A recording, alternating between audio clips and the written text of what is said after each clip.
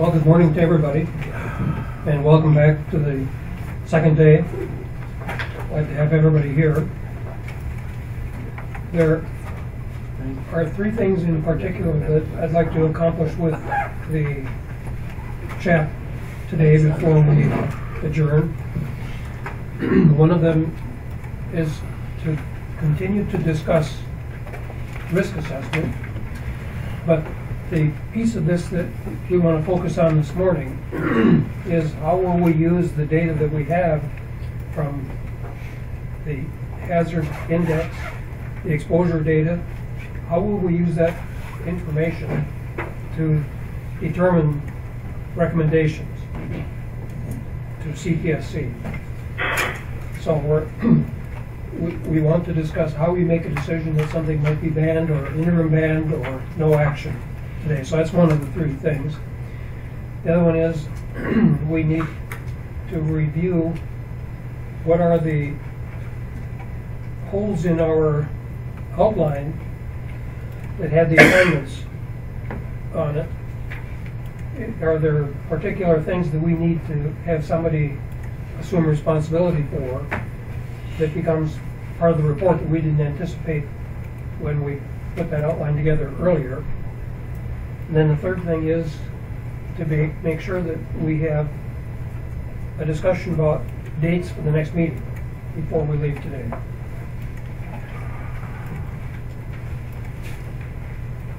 One other piece of information, Dr. Chris Borgert has presented a paper at the Society of Toxicology meeting recently that is relevant to our topic.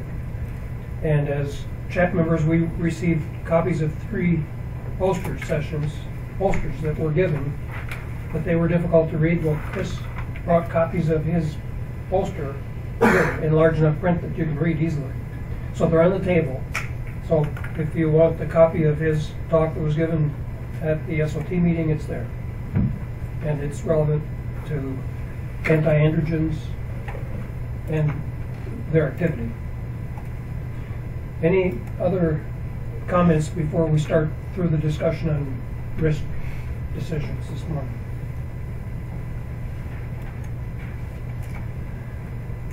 If anything, the weather's getting bad rather than good. But I anticipate that we will be done in time today, that hopefully we would not compromise your ability to get home. Can't speak for those of you going later on this evening, but for this afternoon, I'm hoping that we can get out before the weather goes south. Okay, then you should have had a handout at your desk this morning that was something that I just put together last night after thinking about this some more. And where we stopped yesterday was a suggestion of the possibility that we would begin this discussion about making risk decisions by looking at criteria. And criteria for a ban would be a place to start. So there's an error in here later on. There's a greater than 1 that should be a less than 1 under criteria for no action. Yeah, so Otherwise, this is it's a draft of rough thinking, and it's presented only to stimulate discussion. And I would welcome your suggestions for what are better criteria and how to modify these criteria. Some of them require discussion. So just to get us started, the criteria for a ban, and one of the things that I thought I understood from yesterday is that if there is a hazard index equal to or greater than 1, that was a signal that something needed to be done, some kind of a regulatory decision, or non-regulatory, but a decision to limit exposure in some way, regulatory or not. Another criterion could be that the responses in key toxicity studies are considered relevant for humans. I mean, that's one of the things we want to know before we would impose any kind of an action. And if we know that the findings in toxicity studies are relevant for humans, and I'm distinguishing assumed relevant here from those that we know to be relevant, then it's plausible that we should be concerned about human safety. Another one is that the effects expected or seen in humans are a serious health effect. So we're not talking about dermatitis. We're talking about a health effect that is of considerable concern. It might be mutagenic damage, it might be birth defects, it might be developmental effects that are not malformations, it might be cancer, it might be any one of a number of things that we really wouldn't want to have people experience from chemical exposure. I think it would be critical that key toxicology studies are replicated with similar results from multiple laboratories, so that we would not recommend taking an action on one study from one laboratory, even if it was a well-designed study. I think it's important that findings can be replicated in another laboratory before, I mean, the yellow flag might be raised at the first finding, but it would sure be nice to see it replicated in another lab.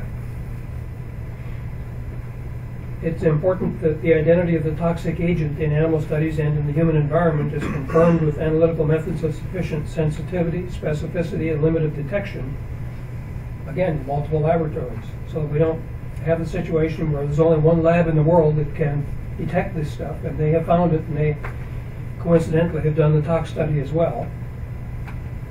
That's not a situation that we would want to find ourselves in to make a serious regulatory decision.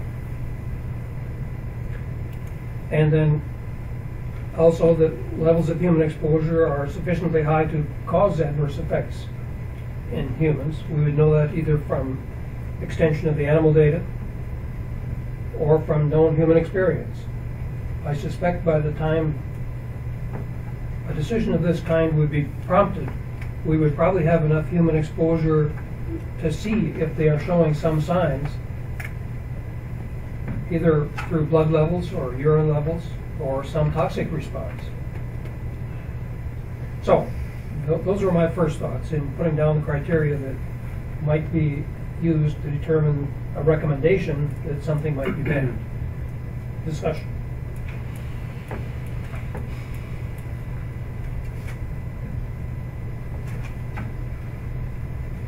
Chris.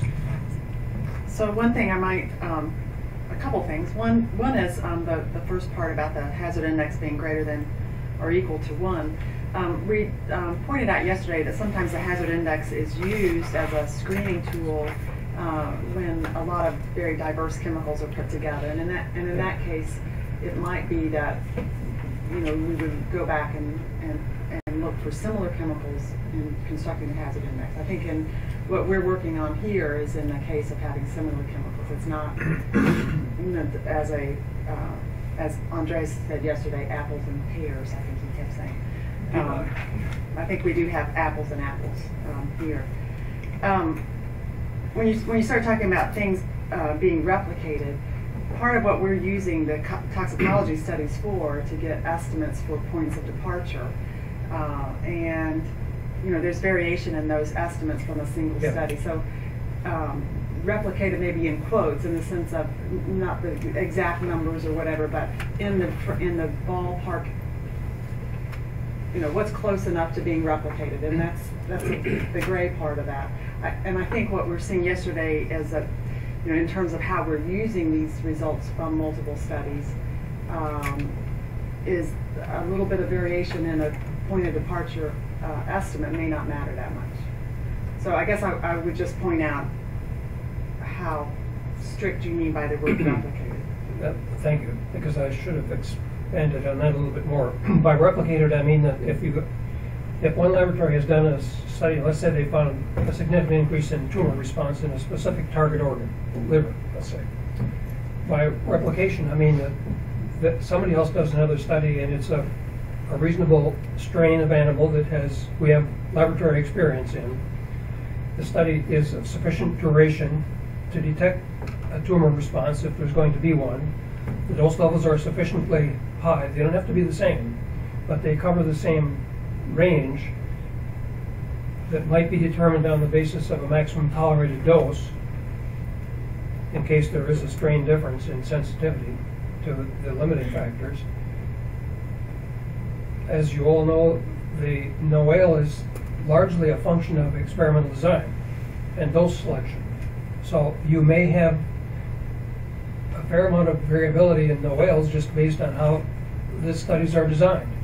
So in that sense, it would be a lot better to have two of them than it would be just to have one where perhaps the NOAEL is really a strange number because the dose levels were spread so widely compared to a tighter one, which you would have a low-L and a no-L fairly close together. So that's what I meant by replication. It doesn't have to be, it shouldn't be in the same lab. It shouldn't necessarily be in the same strain. It might even be in a different species. You might have rat and mouse data. But the ability to replicate, and it doesn't have to be a liver tumor. I mean, if it was, sure, it gives you a little more confidence, but if the response in the mouse is different than the one in the rat, that's not uncommon.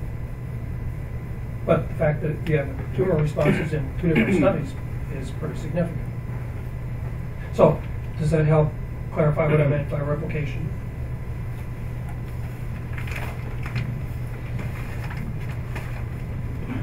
Over. I'd like to come back what Andreas said yesterday. Do we want to use the hazard index, which is actually a risk index, as the sole trigger to talk about the ban or not ban? Or shouldn't we really talk also about the hazard, not only the risk? So we have seen that the hazard index in itself has a certain variability. We can use case 1, which is use a hazard index of 1.3, and in case 2 we have a hazard index of 0.8. So do we want to make a mean of it, so it's 1.1, and now it triggers action? No. So I'm a bit reluctant to accept this hard formulation here. If the hazard index is above 1, it triggers something. I would certainly agree with that. I mean, we went over that yesterday with the question of what do you do with a 0.9. So I didn't mean that any one of these is sufficient to automatically demand that a ban would be recommended. It's still a judgment. I mean, even if we had some of these, we might still make a judgment that we would recommend a ban based on 3 or 4 of these criteria, that they don't all have to be met. And I agree about looking at the hazard, and that's why I mentioned in here that these expected or seen effects in humans would have a serious health effect. So that was getting at the hazard consideration by saying that. Andreas? Can I just expand on this a little? I totally agree with what Holger said. Simply because a hazard index exceeds 1 doesn't mean you should ban anything or do anything as such. So I think it's also a dangerous criterion to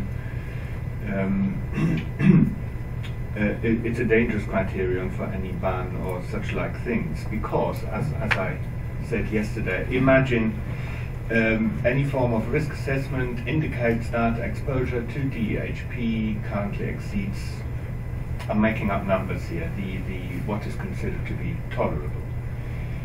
So this could be arrived at by something equivalent to a hazard index consideration, or we can simplify this just by doing it for a single chemical, the standard way.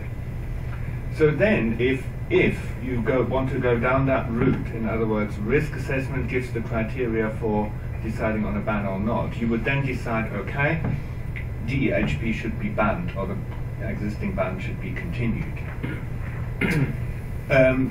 In the same way, you might, for example, find that because current exposures to DBP are rather low, and therefore the quotient of daily intake and reference dose for the DBP is below 1, very far below 1, so that risk assessment consideration would indicate no case to answer.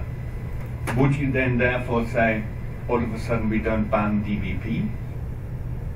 That would be nonsense, because if you ban, for example, in this thought experiment, if you ban DEHP on the basis of a risk consideration, you open the door for a substitution process whereby, for example, a phthalate like DBP could become more used or some such anything. The consequence of that will be that exposure to GBP rises, and say in a couple of years' time, risk assessors will find, oh, now it is above what is considered tolerable. And then the game begins again. So from this I deduce that any consideration looking at risk or assessing risks are pretty useless for justifying or otherwise any action like a ban. So that means, in my opinion, that that has to rest solely on consideration of toxicological profile, whether or not the phthalate in question induces elements of the phthalate syndrome, all or some, etc. Such solely considerations of that nature. The hazard index considerations, which we discussed yesterday, they are important though. They are important vis-à-vis some of the remit, some of the charges we have to answer in section 108. But I would really strongly argue against hanging any decisions on banning something or otherwise on considerations of hazard index or any risk assessment. This will lead into a terrible dilemma. It has to be based, in my opinion, solely on hazard, on toxicological profiles. And that's inconsistent with what you said yesterday. If there's no exposure, there's no reason to ban, even if it is a hazard. I mean, That was nonsense. I sometimes say nonsense. okay. Well, let me take it. I mean, let me put it this way: I would object then seriously with that. If there's only a hazard and it's not an exposure, it's a meaningless thing to ban because no one is being exposed, and why the hell are we bothering with it? So therefore, I do not think it was nonsense. I think it's truth because there are situations and uses of materials where there'll be no exposure. So just basing it on hazard, I think, is wrong. Let's put it a bit further. For example, let's talk about dipentyl phthalate. It is known to be one of the most critical phthalates. It's that critical that it's not produced. So there's no exposure, so the hazard index is 0. So we could allow it because there's no exposure. If we just based on one criteria, I don't think this. I think So the HI second criteria has is to be just the hazard one. itself. Well, The hazard and toxicological evaluation. Yeah, but hazard and but you said if there was no exposure, all right, you have to find out if it's being used. If it's not being used, then the hazard index is meaningless because there is no numerator, because there's nothing to multiply the numerator. So therefore, the use of the hazard index is bogus. Okay, since there is no use of the material. If there is use of the material, then you can have a hazard index because it means there's some person out there who actually is being exposed, and we have to determine whether that exposure is meaningful. So if there's no exposure, the hazard index is a bogus calculation. Yeah. Yeah. We agree on that. Yeah. Could I just point out though that if we had done the work that we've done up to now, and we found that the hazard indices, the distributions that we've been looking at were, down in the neighborhood of, 0.0001, given the exposure, given the toxicology data combined together, we'd probably walk home and say it's fine not to ban anything because it's so removed. I think what we're getting at is sort of a combination of thinking about all of this together, and that is we are in a situation now where there are some exposures that are in the region of concern. Very likely, if some things are banned, others are going to move around, and the profile is going to change. And I think in that situation, what Andreas is saying makes a lot of sense because it's, in the sense that we're in the region of concern, we don't want to get back into that region of concern based on incomplete action without thinking about, alternatives. It would seem unlikely that we would recommend banning something based on only one single one of these. It's a composite and it's a judgment. And the recommendation will be a textual description, not just ban it. We're not going to produce a list of chemicals that we recommend be banned. So I think it would look strange for all of the effort that we're putting into the hazard index evaluation for it not to be considered in this list. Yeah. So Right. I would leave it there as one of the things that we would consider, and it has value beyond that individual chemical. So one of the things that would be a preliminary comment here is that there isn't any one criterion that by itself would determine whether a chemical would be banned, interim banned, or recommended for no action. All of that composite of information has to be taken into account. Yes. If you're going to make a Yes, but I would argue that some of the criteria have stronger weight than others. Oh, I would agree, yes. And depending on the profile of information that's available, that may highlight that one is most important for this chemical, another one is most important for another chemical. So I would agree that these are not of equal weight. No, in fact, And also, let's remind ourselves we are not pontificating about a blanket ban here, where this is about use in children's toys. right. Yeah. And when we come to the discussion of interim ban, we may pick up the situation where we have a real strong hunch that this is something that, if we had a little more data, we would probably recommend being banned, but we don't have enough data yet. So I think it would dilute the importance of a ban recommendation if we do it on a guess. That's what the interim category is for, in my mind. It would accomplish the same thing, but it would be a declaration that we didn't have as much comfort in banning this one as we did another one where we had sufficient data to make it clear that that's what the decision was. Chris, did you have another? Can I add something here? I think Sure. Your second point, responses in key toxicity studies considered relevant for humans, thus concern for human safety is plausible. Can I suggest to specify this a little, since we're talking about phthalates? So this means the phthalate syndrome in relevant animal models. So are all of or parts of the phthalate syndrome or elements of the phthalate syndrome shown to be induced by the phthalate in question in relevant, well-conducted animal studies? You need to be that specific. Because there are going to be other, won't there be other syndromes or effects that you want to consider? If you make it that narrow, aren't you limiting our decision making? Yeah, no, I don't mean it as an exclusive criterion, but just to specify this. Well, maybe you put it as an EG. It would be EG, fine. yeah. You could on an would be EG fine. basis. That'd be But fine. it raises an interesting thought that if we had a substitute or a phthalate that was very weak in terms of its causing any of the phthalate syndrome, but it was repeatedly found to be a hepatic carcinogen. Yes, good point. We couldn't really afford to be silent on that, just because it didn't cause hypospadias.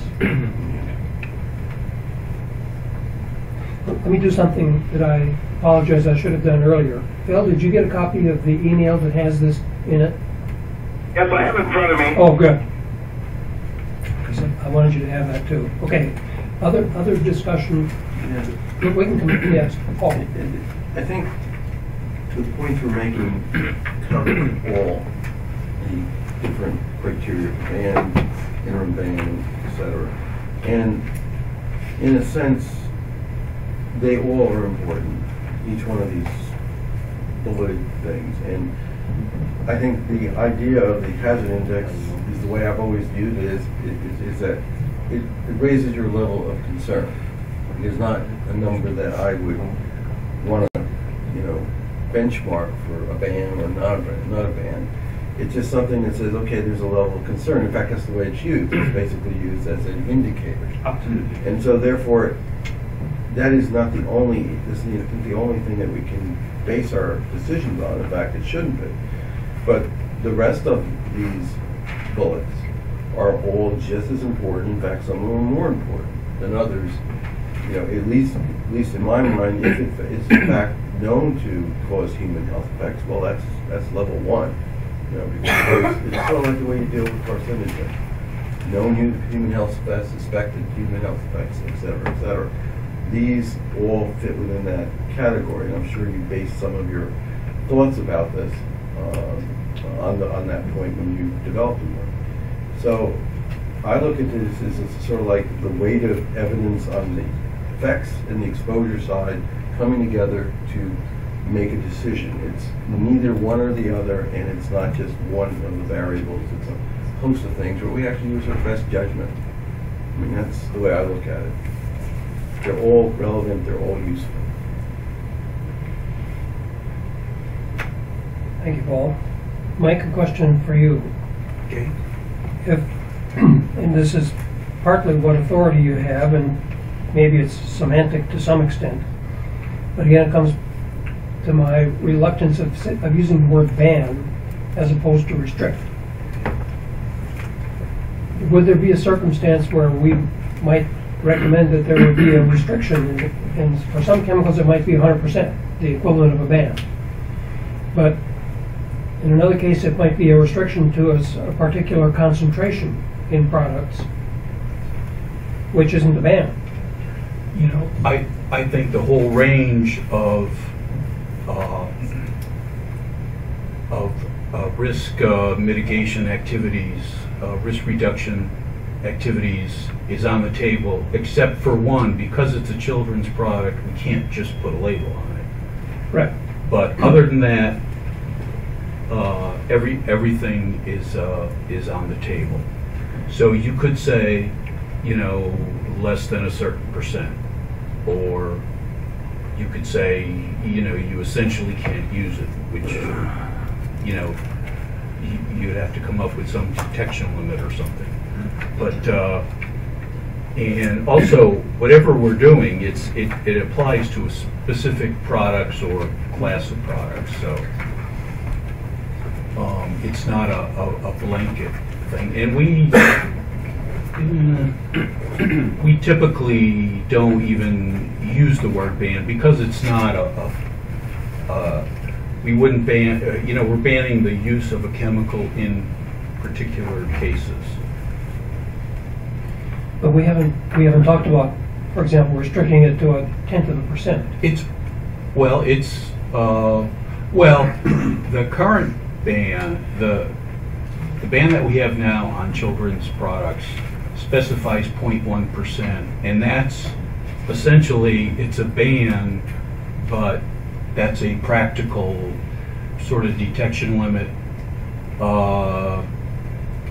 and you know, we don't want to worry about trace amounts and so on. So that's essentially, we're saying you can't use those chemicals in those products. So what I'm asking is, if we use the word ban, are we inappropriately restricting the choices that CPSC has? I don't think so. I think as long as we're clear what we mean, the lawyers and the commissioners can worry about the wording. Okay.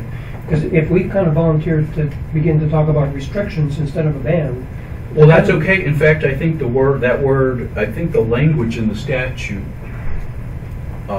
says something about restricting the use. It's you know, it's not necessarily a ban, and I think we, as long as we're clear what we mean. We are not being asked to come up with a concentration in products that we consider to be safe. Well, you could, but we could, but I mean, we're not. You don't have to. No. If we don't get that far, we would not have failed. Right. And in fact, for the mouthing at least, most people have abandoned the idea of setting a concentration. Yeah. Because the migration isn't necessarily predictable from the concentration. Yeah. Well, if we use the word restriction, it doesn't mean that we'll limit it to what's out there today. Right. we're talking about something less than what's today, we're just not specifying. No, absolutely. Okay. Paul? Along those lines, what you've suggested, Michael, is the notion that there may be classes of products we may say should have none, like things that have teething or potential pica type activity associated with it, where kids will titrate this material from the product. So those may be one class that you can consider not just restriction but banning, because of the probability, if we find that there's a reasonable amount of titration that can occur among a normal or, let's say, even a 90% type child, can lead to high exposures. Whereas, let's say, there may be some products where you would not find teething that may actually, Michael, would be outside of that boundary. Is that what you're suggesting? Well, I'm saying if that's appropriate, if the idea is to address whatever risk there is. Got it. All right, so there's another thing, concentration and also banning based upon product type and use. There might be another criteria. Yeah. Correct. So the discussion about children's choice makes me think that, the concern I also have is to pregnant women. When it talks in the description here of child care articles, and then later on, it's written in a kind of a confusing way. It brings up pregnant women in a lower place. But whatever we could do for protection there as well would be helpful, I think, and important. For protection of the unborn or protection of the woman? For protection of the unborn. Yeah. I'd say that's fair. That should be part of the game plan too.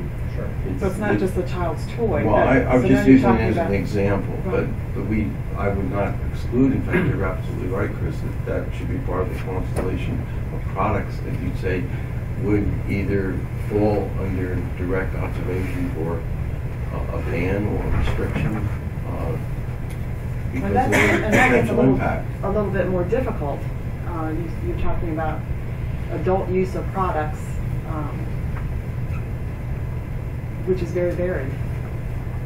Yeah. What is, but we should assume that, for example, cosmetics or healthcare products that would be used on an adult, on a pregnant female, we shouldn't assume that the placenta is a barrier to prevent exposure of the fetus, the embryo. The assumption should be that it passes across the placenta at a level that is representative of what's in the blood. The biggest issues for them, that would be obviously thermal exposures. Yeah. But Where you have to consider the time concentration and which ones would be more significant. that could be a significant contribution. Sure. Yeah, and just, by the way, the statute uses the term banned hazardous substance. What that means is a product that doesn't pass or doesn't meet a regulation. So it doesn't mean the chemical's necessarily banned. It means that product is banned because it doesn't meet some standard, whether it's a concentration, the type of chemical, the migration, whatever the standard is. That's all that means. You mean it's banned for use in that kind of product? The product. Yeah, itself. well, it means that product would be recalled or taken off the market. Until it's been recycled into something else that's more appropriate. Right. That's helpful. Mike, thank you. Yes.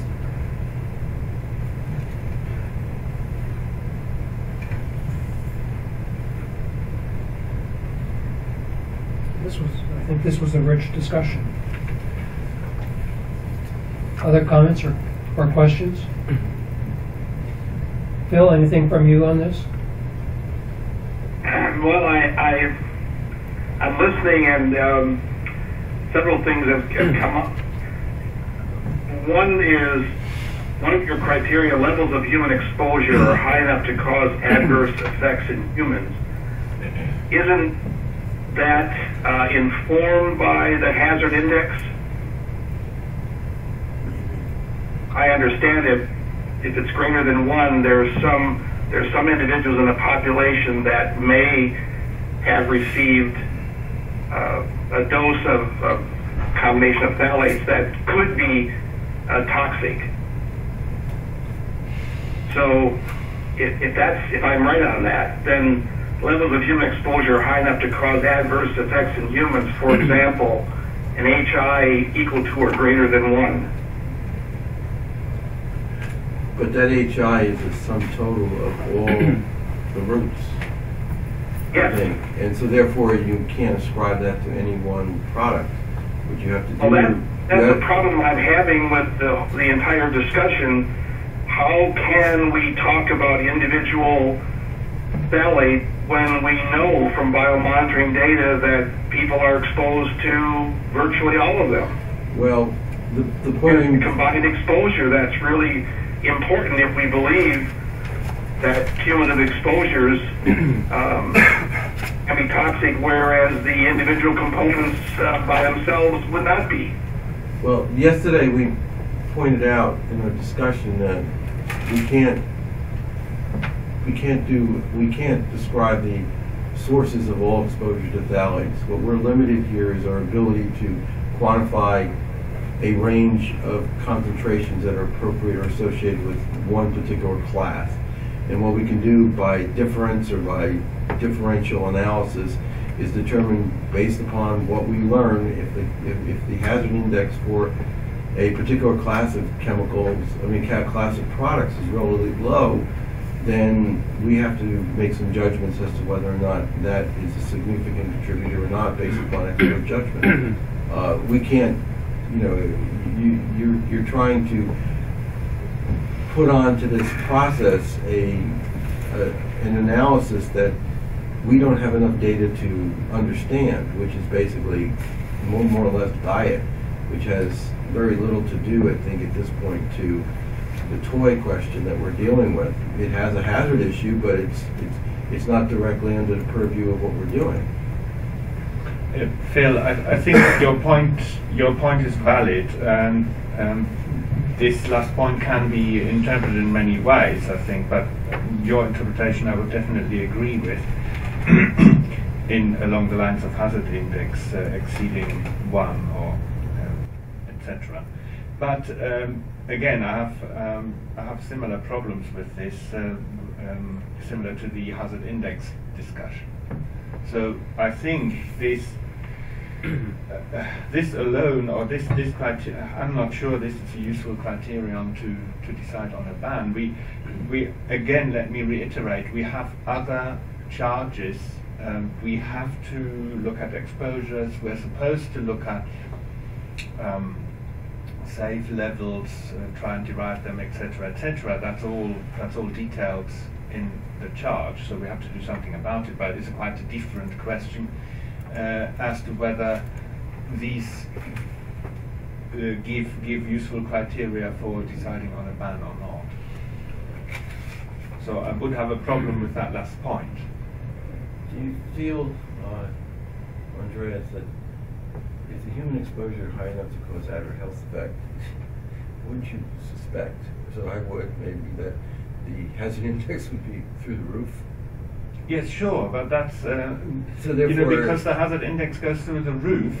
It's not a criterion for deciding on a ban. I reiterate the example of DPP. DPP is currently not relevant in terms of relevant human exposures, and definitely the level of human exposures of DPP are not high enough currently to cause adverse effects.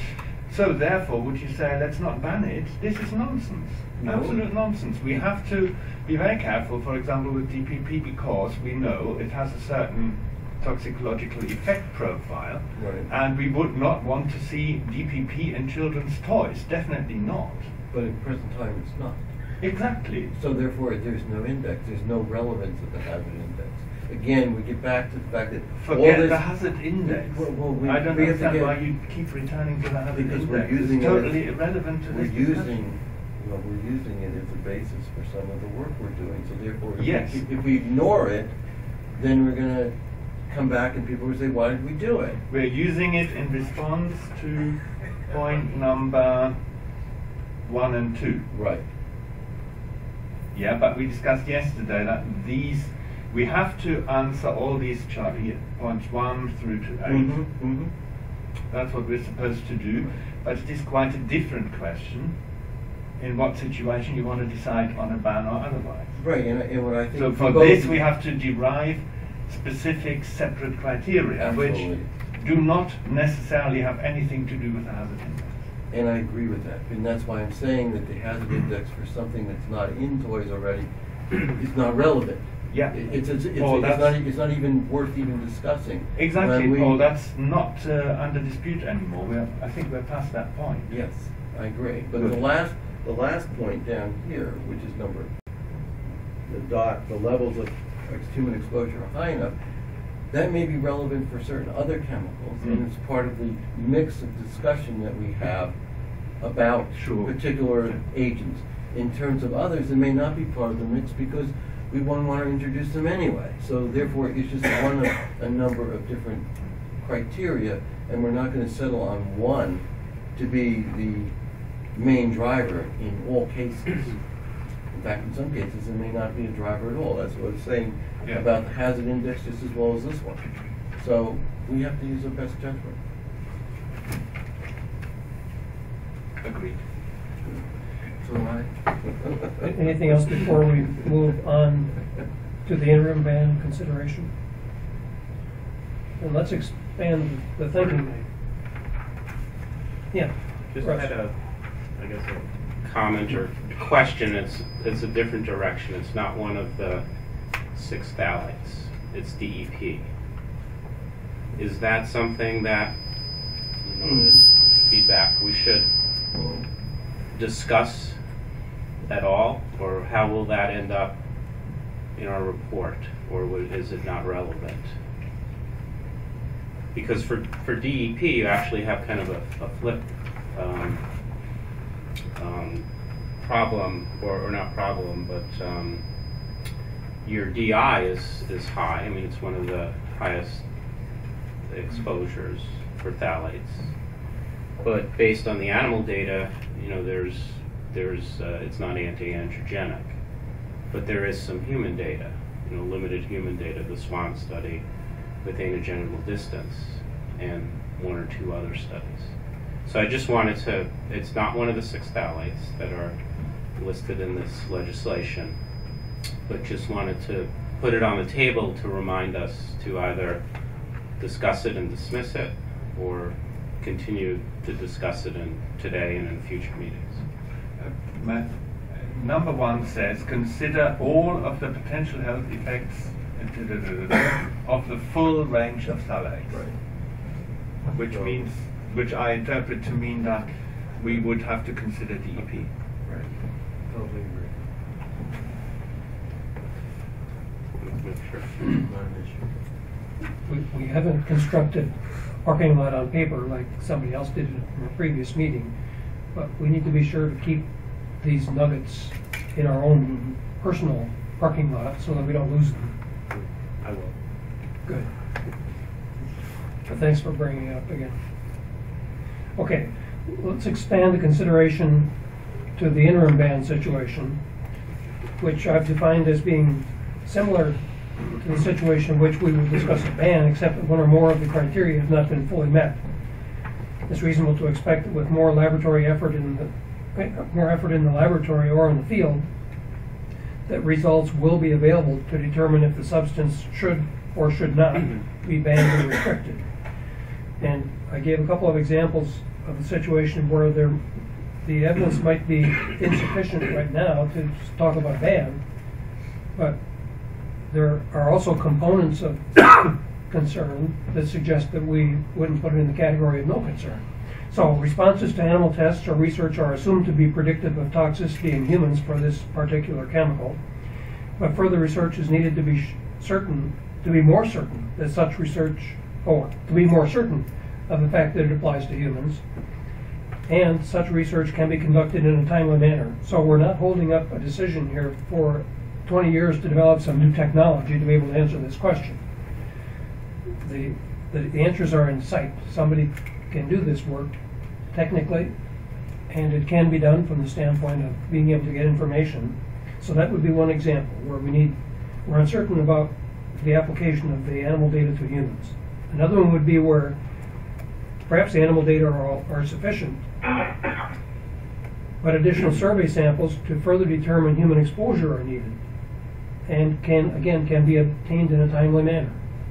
So before we have maybe a few pieces of information that don't seem to fit together very well for human exposure, and we need more to know what's really true before we overreact in either a ban or nothing.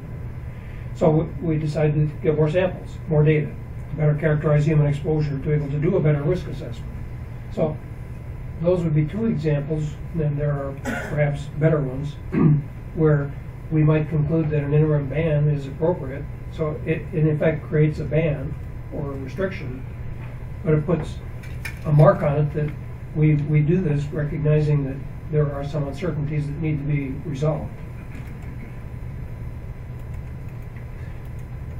How does our discussion in the first hour fit in with this? May I ask a question? Just a question. The situation I think we're facing with the IDP and the NOP is less so with the IDP, but very much so with the NOP. That appropriate toxicological data are actually totally absent. How does that fit in? So you're looking at structure-activity relationships and predicting that this molecule is very similar to one that we know a lot about. We would fully expect. We need to discuss that. Yes. So the first bullet point here, would that capture that situation? I think not quite. It should be, if we want to have that included, this word should be changed to be more inclusive. We would be remiss if we ignored it. I think, as a group of people who have been picked to deal with this, if we ignore what all of our friends who know about metabolism and toxicity already know, we would be criticized for having ignored something that was obvious to a lot of our colleagues. On the other hand, there will be other people who say you made a decision based on nothing. No hard evidence, just gut feel. So how can we do better than just gut feel? The designation of an interim ban doesn't mean things go on as usual. That implements a ban.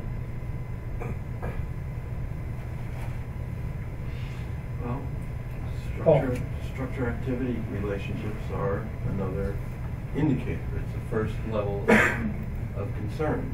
The interim ban is the first level of concern. We don't know enough, and so we need more data. And if all the support for that is structure-activity data, we basically are still in the position of an interim ban. I don't think, because of the fact that that is the first indication of the fact that there may in fact be effects. If people want to disprove that, well, due diligence to do the research so that it doesn't exist. I would think that that would be something that would be on the front burner of anyone who is producing this particular product. So in the meantime, with the absence of data to disprove the ban, and with structure activity data being an indicator, and the EPA seems to be with Tox 21 moving more to structure activity data to at least give us some indications of whether or not something is toxic or not. I see no way in which we can avoid using that information. I agree. If we're silent on it, we're giving a pass to a decision to collect no data by manufacturers, by whomever has been involved in producing that product and has chosen so far not to collect data on it. We're saying that's okay By what? by not saying anything. By not saying that the ban should continue? or be implemented, an interim ban. By What- by voiding the interim ban? Or Yeah. by avoiding the notion that the interim ban should continue? No, I'm I'm responding to the confused. situation where we have a gut feel that this chemical ought to be treated, even though there are very little data on this chemical. It's so similar to one that we know a lot about that we shouldn't just ignore it. If we ignore it, we're giving a pass to the manufacturers and the toy Yeah. manufacturers who probably know exactly the same thing and have decided not to do anything about it.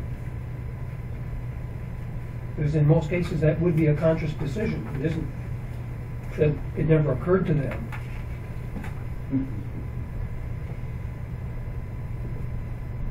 Andreas, Hmm.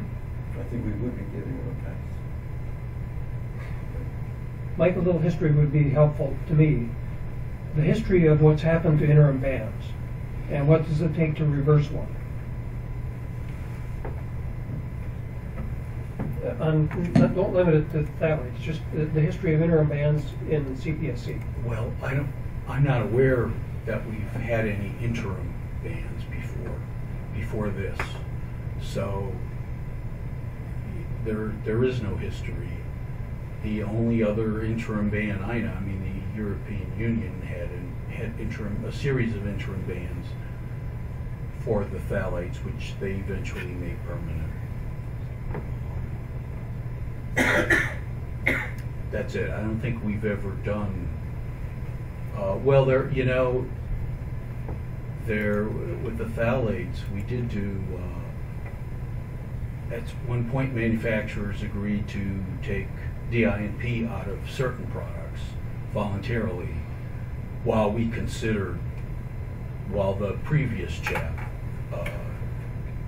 considered the issue. And when it was over, and the chap said that, for that product, and DINP by itself was not a hazard to consumers, it didn't affect the product. That DINP never went back into those products, so they just moved on.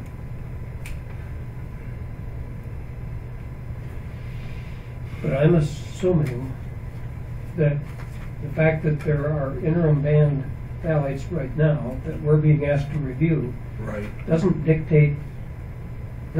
the choices that we have in making a recommendation at this point. Oh, It no. doesn't mean that we automatically have to ban them. Oh, no, not in any way. I mean, that's what one big purpose of the chat is, whether to continue the interim ban. Right. Thanks. And the reason, well, I think the logic behind the interim ban is that the data were not clear as they were for the three permanently banned ones.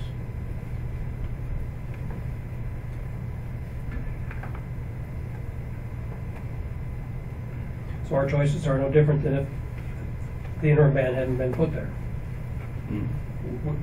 We're starting to know. Yeah.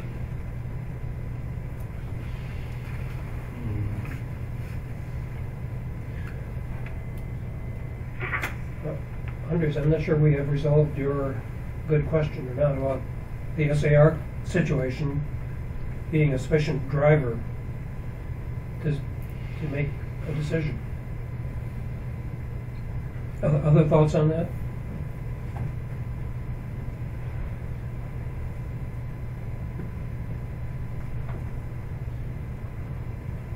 Well, it depends on a detailed analysis. But I foresee that these are the issues we have to face. Total absence of adequate data, animal data. Well, that's the majority of chemicals. Yeah. So it's the world we live in. Yeah. But what may be a position that we can take on this that would be defendable is that structure, activity, relationship data may be sufficient to drive a decision. And because we only have SAR data doesn't mean that we are precluded from making a decision. That's right. No, it's not, that's right. And I suppose plausibility considerations, etc., have to come in there to bridge certain data gaps. Yeah. Is it fair for us, I mean, I put this in here, so is it fair for me to expect that the answer to the uncertainty can be obtained in a timely manner? So that we don't get trapped into a situation where we made a recommendation that this is interim with the prospect that the answer is not in sight. Either because of technical difficulties or some other reason. You have to have a GCMS that nobody has designed yet in order to do the analytical work. Yeah. And we know that takes 10, 20 years to shake that down before you have two of them in the world that agree with each other.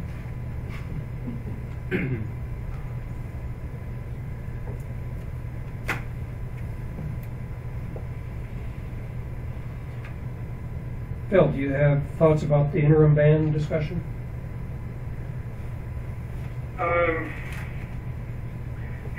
Has the CHAP committee read the was it 40-page or 60-page document from ExxonMobil?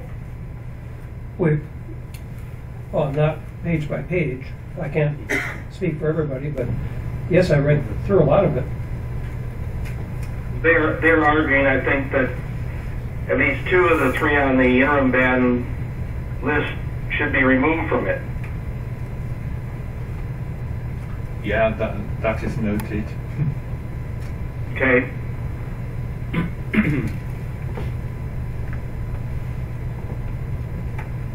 Yes, and I think that, we have to, either using these criteria that Bernard's come up with or others, at some point go phthalate by phthalate and come to some decisions. Yeah. Oh, yes, and it'll be based on individuals and it'll be based on the composite exposure. Right. You're right, that is a step down the road yet. But hopefully, if we have this discussion now, we won't have these discussions when we're in that process of looking at an individual chemical or combinations. I suspect that the discussions that we're going to have on specific chemicals, while these are, I think, a good set of criteria to start with, the discussions that we'll have will generate others. Oh, I have no doubt about that. If these were so generic that we didn't come up with exceptions later on, they probably wouldn't be very useful. So we will have to reinvent some new things again. We'll have to invent some new things as we go, based on the data. Yep. But hopefully this will start as a foundation so that we don't have to go back to the foundation every time. Well, maybe we're Russ. I guess the same way I made sure that we didn't lose sight of DEP, also making sure we don't lose sight of some of the alternatives, which are also written into the legislation, to consider alternatives for which we may not have any data or very, very little data. So just to keep that in our sights as well. Thank you. And we're going to come back for discussion at the end of this about those chemicals for which there are no data. So you're right. Okay, let's talk about whether or not we need to have criteria for no action, or whether that's just a default.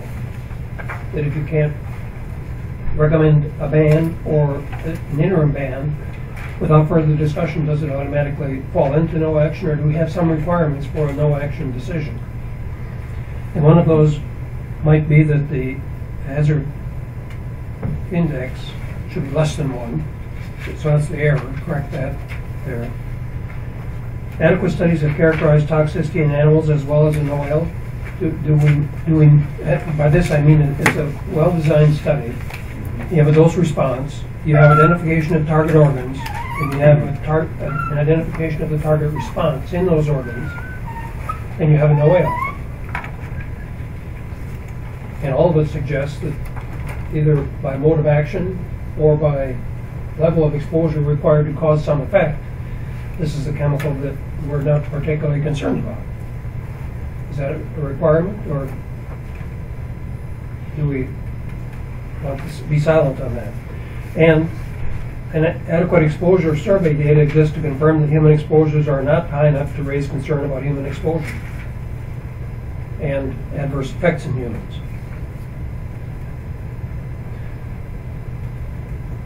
There may be other considerations here if we, I guess what I'm asking is, does a chemical fall into the no action category just because we have to put it someplace?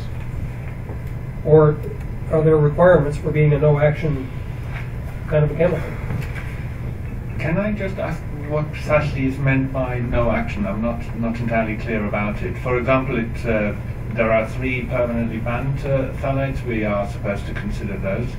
We may come to a conclusion no action necessary, meaning ban should stay permanent. Yeah. Or do you mean no action, there's some phthalates, we think it doesn't fall into the structure activity realm of those that cause the phthalate syndrome, therefore no action, meaning, yeah, use it. I think this needs to be specified a little more. I think we're being asked to identify whether a given chemical should be banned, interim banned, or no ban. So no action may not be the right word, because I think Andreas is right. If something is permanently banned, we don't want to bring that back on the table.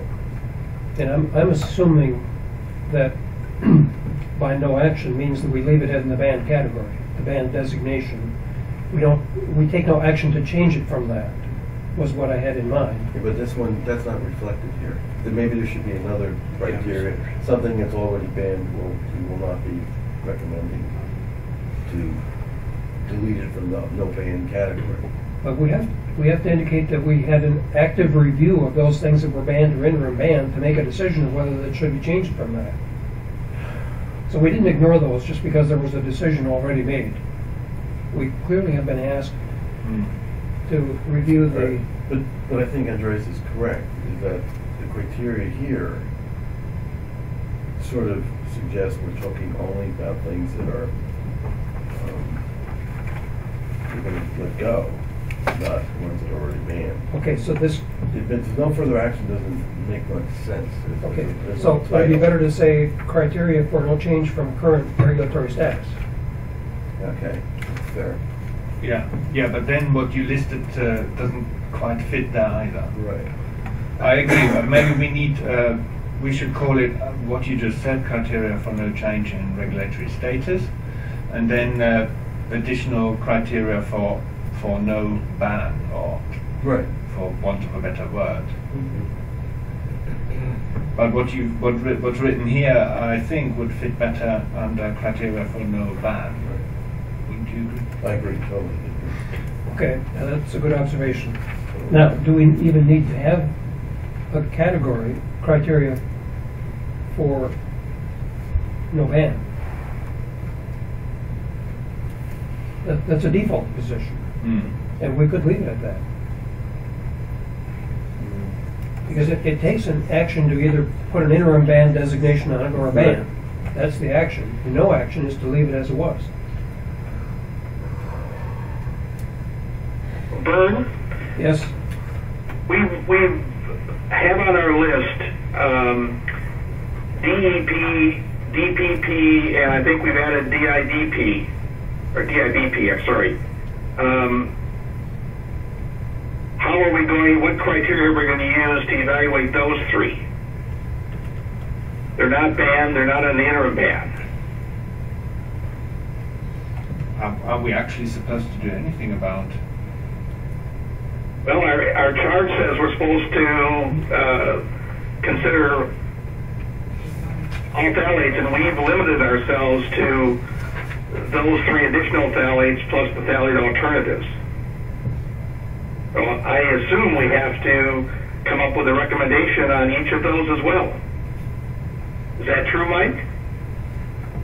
You know, all the phthalates are on the table. Excuse me, all the phthalates are on the table. I mean, the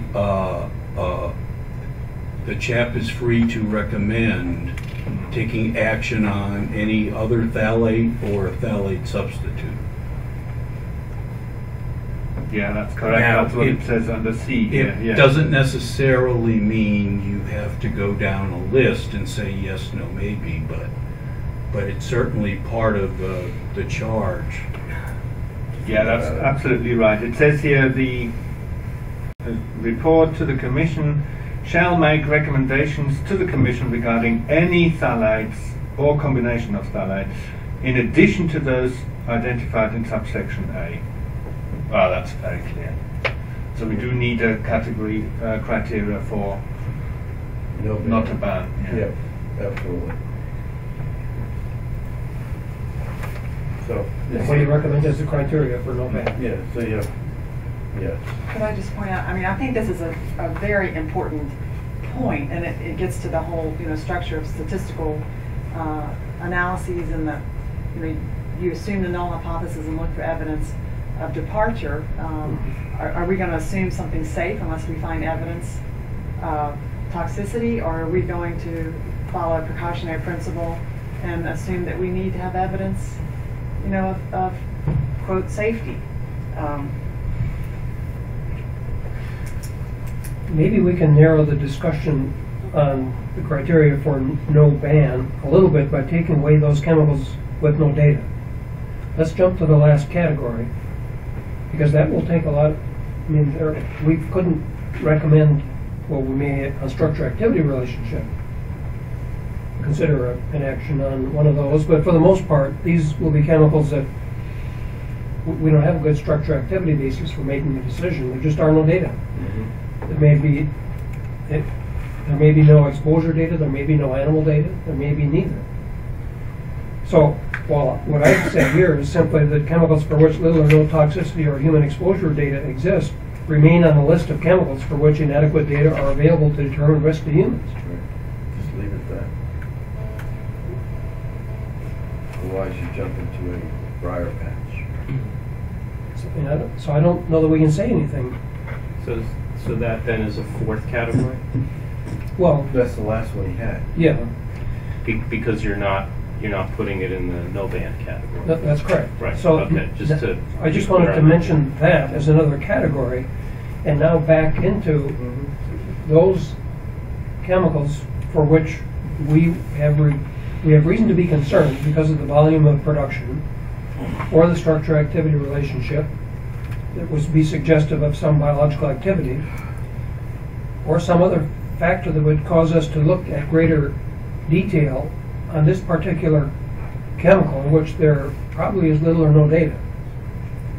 But we're going to look at it to identify those that either have sufficient animal and human exposure data to say that there's enough here that suggests there is no exposure of concern, and the biological properties are such that it doesn't raise a trigger.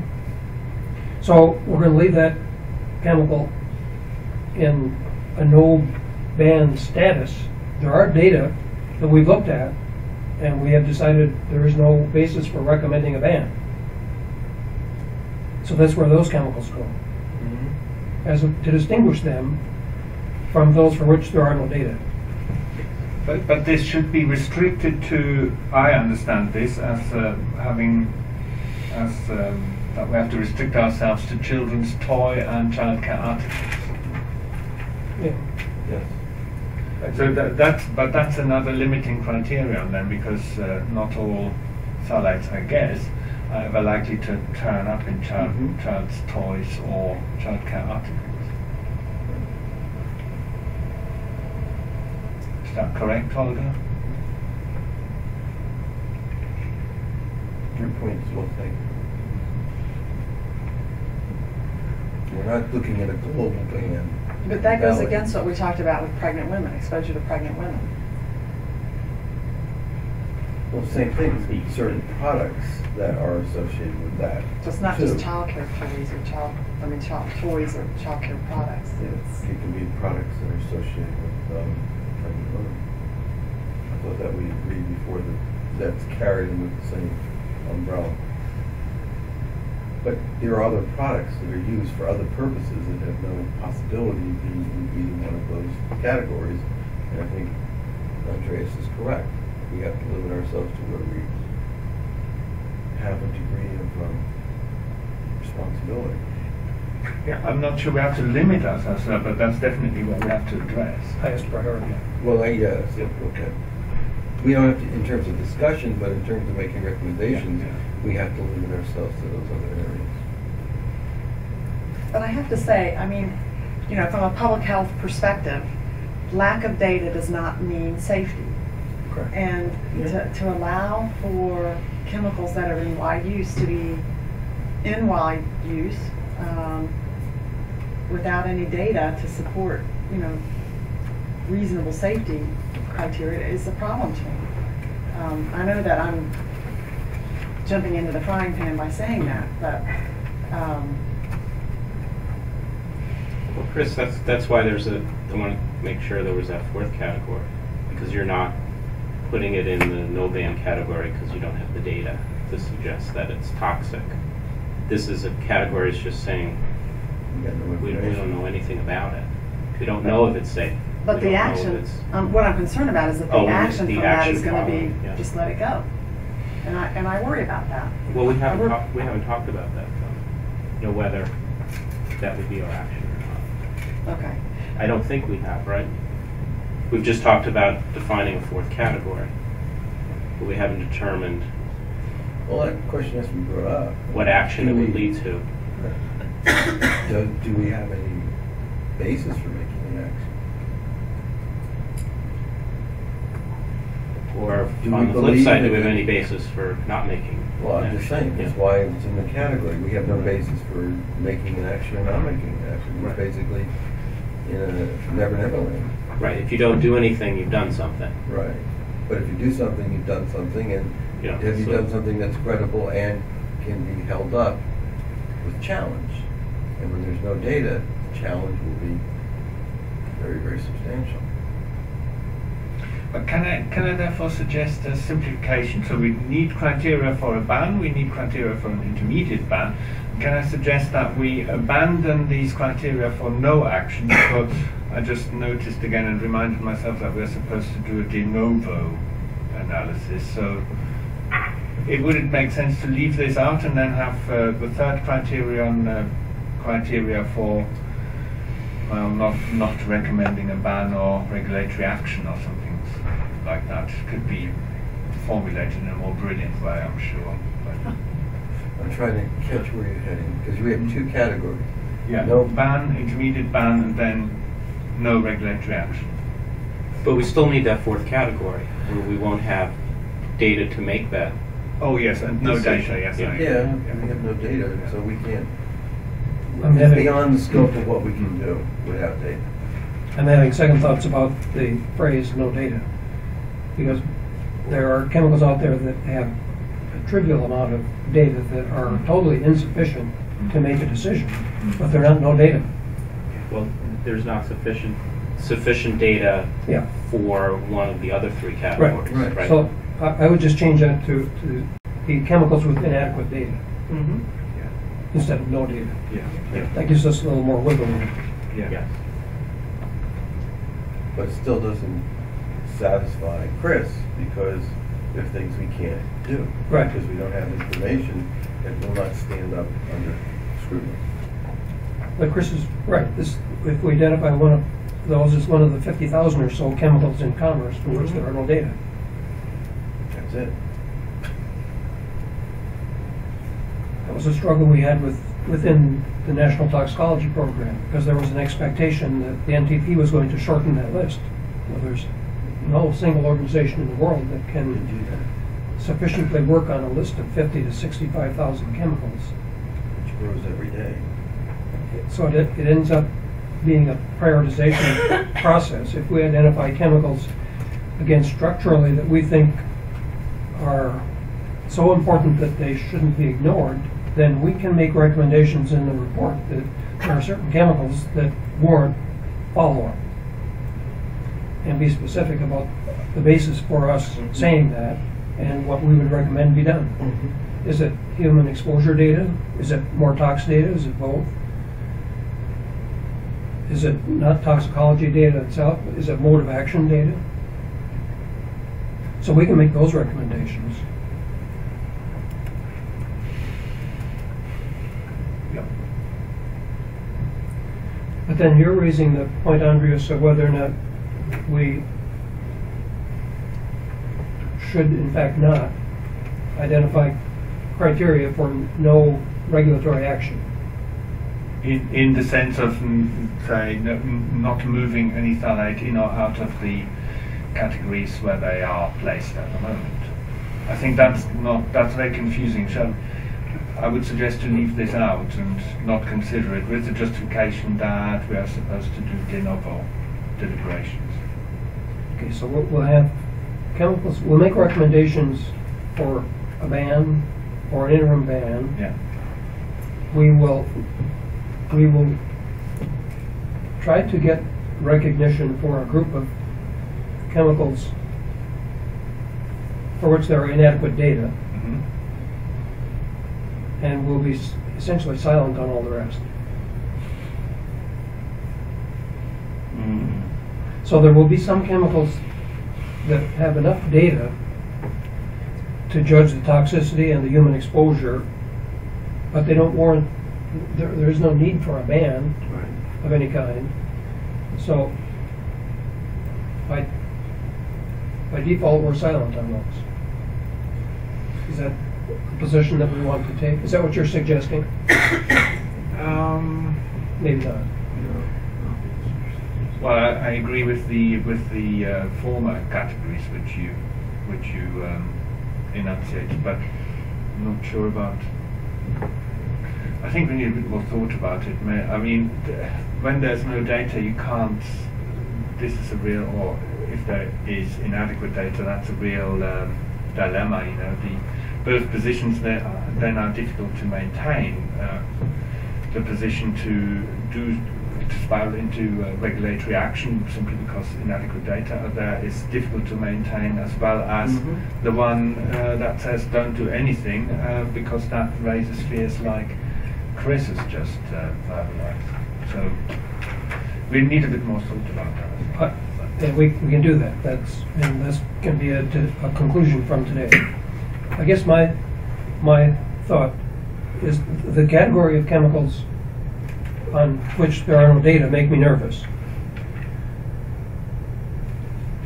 It would be nice, so the flip side of that is to recognize those organizations that have collected the data, and just because they don't indicate a yellow or a red flag doesn't mean we should ignore them. We should recognize that there are chemicals out there where there are adequate data and there's no concern. In the same way that we're going to highlight the category of chemicals for which there are no data, and we don't know the level of concern. Yeah. It'd be nice to recognize those institutions, those companies, those manufacturers who have bit the bullet and invested money and collected the data to confirm that there is no particular action needed here. It'd be nice to recognize that. I agree. Because that's the model we'd like to see followed more often. So category 3 and 4 basically come down to one, data has been collected, but there's not adequate amount of information to make any action.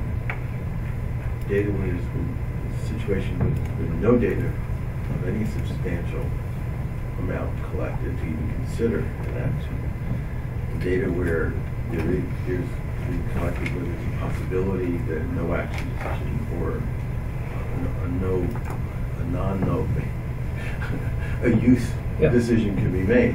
So you have those 3 categories, and in each one there's more. The farther and farther we get away from data, the more fuzzy any decision can be made would be, and that would tend to make me want to feel that we just have to make a statement that in those cases, it's inadequate, we can't make a decision, doesn't mean it's, you know, good, bad, or ugly, it's just the fact that somewhere along the line, somebody's got to bite the bullet and say, this is what we have to collect. Yeah. I would like to preserve our ability to pull that chemical out that all we know is the structure. And there are no data to pull that out and highlight it. I don't want to put that in an untouchable category. No.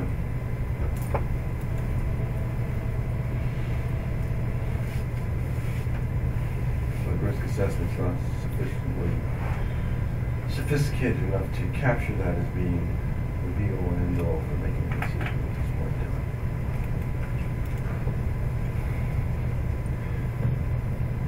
Sorry to plow this ground again then, but how many categories do we have? Well, I'm Again, not sure.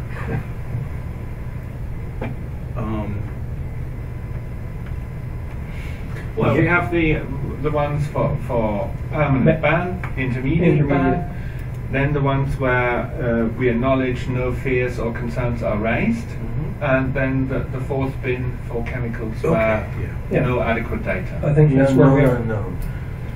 Anybody disagree with that? Yeah, I think that's good.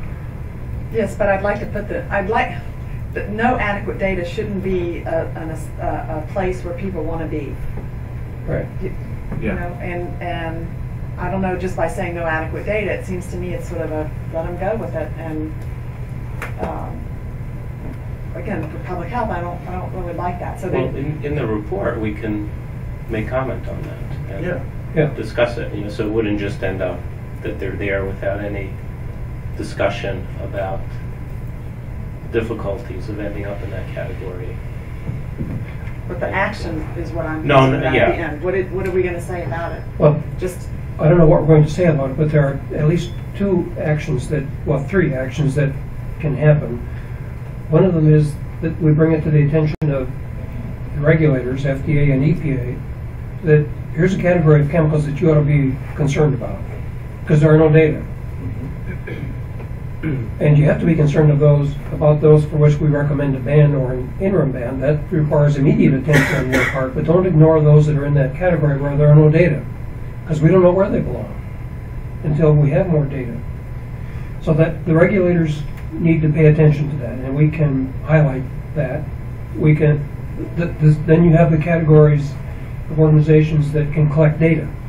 So that might be CDC, it might be NTP, it might be NIH, NSF.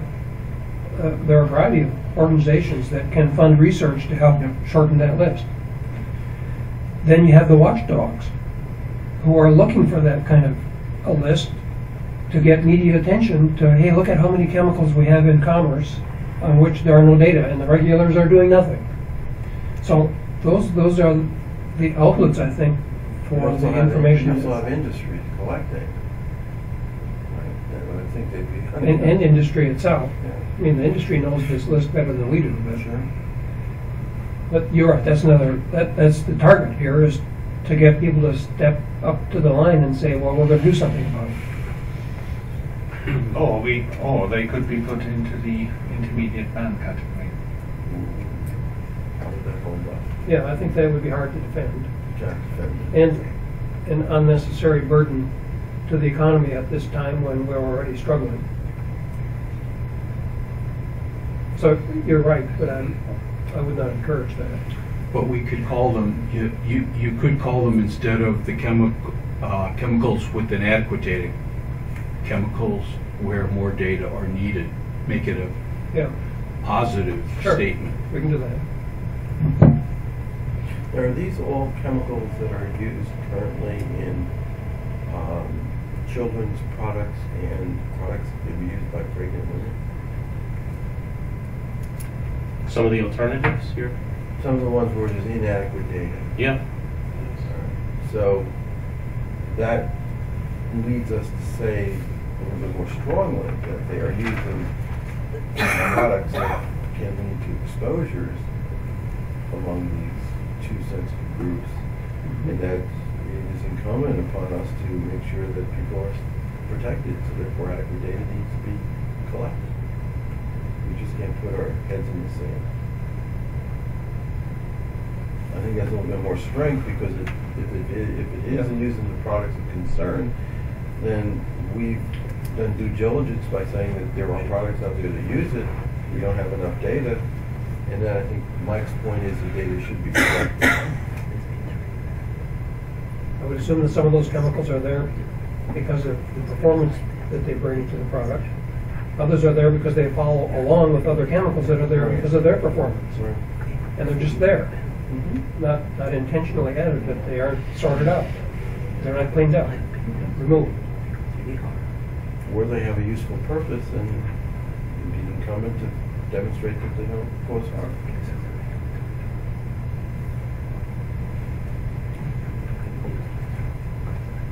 So I think we've clarified that we have 4 categories. Phil, what do you think of that? I'm still confused, but I think it's maybe the early morning and lack of caffeine. Well, we can take care of the caffeine. We can't take care of the early morning anymore. But Holger? I think I need some coffee. Yeah, let's take Take a break. 15-minute break and think about this, and then come back after that. Yep. Okay. Did you make sure your staff is checking whether I can go from plane to train? Yes. I'll Give me a call. I'll hang up and give me a call, would you? We'll give you a call in 15 minutes. Sure. Before that. Lisa. Before that? Oh, here she Yes. is. Or you want me to That's call what you? I wanted to chat with you about. Oh, okay. I'll give you a call. Oh, yeah, we've got the number here. I'll give you a call, Phil.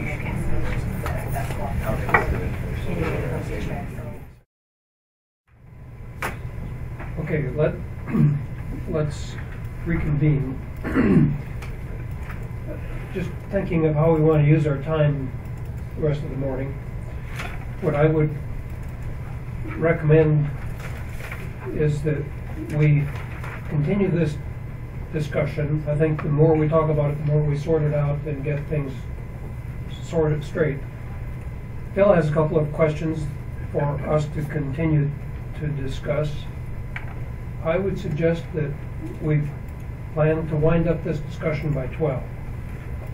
That gives us from 12 to 1 to talk about what other assignments need to be made. And I think the discussion about the date for the next time will be relatively brief, with the plan that we would be done by 1 o'clock. And not break for lunch. You can do whatever you want for lunch after that.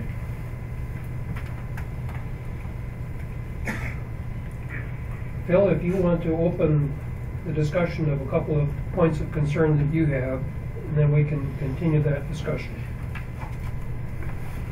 Okay, I need clarification on several issues. One is, which phthalates exactly are we going to apply the criteria that we've been talking about this morning?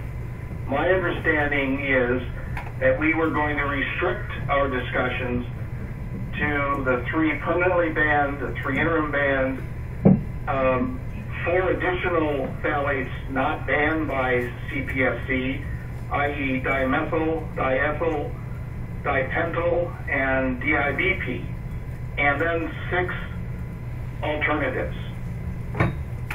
And as I listened to the discussion, it seemed at times that we were going to go well beyond that. So I think we need to come to a decision. Are we going to stick with these 16, or are we going to go beyond that? And let me just give you my other area of concern. And that has to do with the hazard index, which is one of the criteria that we may or may not be using. But my understanding is that we don't, and I may be wrong on this, we don't have hazard indices for each individual phthalate that, by the analysis that Chris and Holger did, but we have a hazard index for 7 phthalates together. And if that's the case, then how do we use hazard index in any event when we're talking about a specific phthalate and whether it needs to be banned, not banned, or put on an interim ban? And the other issue I have is if we use these criteria that we've been talking about this morning, for example, to criteria that have to be met to ban something, don't we, by definition, if we don't fulfill any of those, that we would not ban something? So if it had a hazard index below 1, if there were no responses in key toxicity studies considered relevant for humans, if there were no effects detected or seen in humans that had a serious health effect, etc., then wouldn't we by definition not ban them? So the third category, criteria for no ban, really are the converse of the criteria for banning. Well, those are my 3 issues. Let's start with the first one. What are the chemicals that we're going to work on?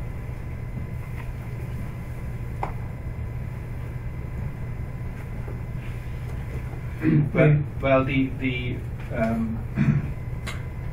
charge is slightly ambivalent there, and under number B it speaks of to complete an examination of the full range of phthalates that are used in products for children, etc., etc.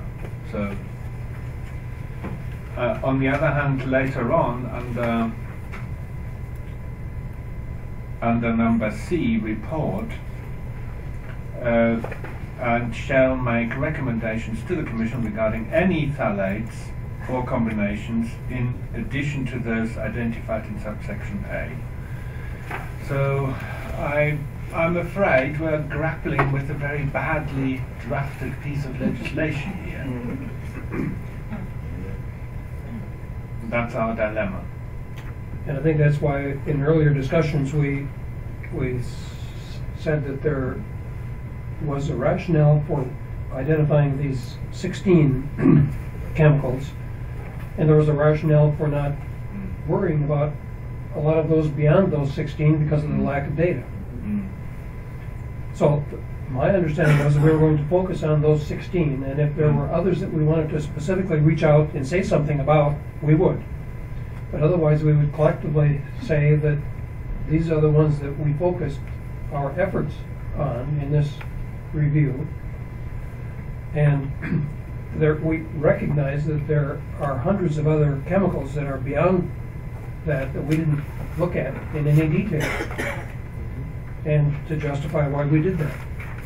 Is that Well, where I personally would be very happy with restricting it to the 16 we discussed earlier. The question is whether we are falling short of the charge of what we're supposed to do. Maybe we need a little help with interpreting this from Mike. Well, I think that, I mean, the charge says the full range of phthalates. I think that that in itself is not a hard number, and I think, like all aspects of this, it's a broad charge, and you should do what you reasonably can. As far as the entire scope of phthalates goes, we've identified, I think, about 30, and we're going to have tox reviews of all of those. Many of them are data poor. I would like to, I know we're getting far along in the process, but I would like to maybe categorize them somehow so that they're a little bit easier for the chap to think about in terms of health effects, you know, categorize them by structure and so on into groups that might make it easier to get a handle on. Of course, as far as phthalate syndrome goes, we have a pretty good idea of what the structure-activity relationship is. So we know what to suspect. Although, who knows, there could be some surprises, but I think we have a pretty good handle on that. As far as the substitutes goes, I mean, you could go on forever. I think the number we have is, in my mind, it adequately addresses the potential substitutes reasonably. The number being Mike, I 16. think what we need in your assessment of all the phthalates and alternatives is, production levels, uses. I mean, if they're used in products that humans are exposed to, that's a consideration we need to take into account. So that kind of information, I think, would be very helpful for us, at least for me. Yeah, I think Yeah, I think that would be very helpful, and we've started. we need that. to work. We've started it, but we need to get that moving. But could we as CHAP not make an informed decision and say we focus now on those 16 phthalates? We can justify this, I think we should, in the report, by we're restricting ourselves to these 16, but I think it is very plausible, very justifiable, but could we not do this? I think we've already made that decision in Good. earlier meetings. Yeah. And I thought so as well, but Yeah. the discussion this morning sort of led me to believe that maybe we hadn't. so the question is whether we want to change that decision that we made earlier, and I don't see any heads nodding in a direction that would suggest that we ought to change it. So assume that we're going to continue with this group of 16 as the highest priority.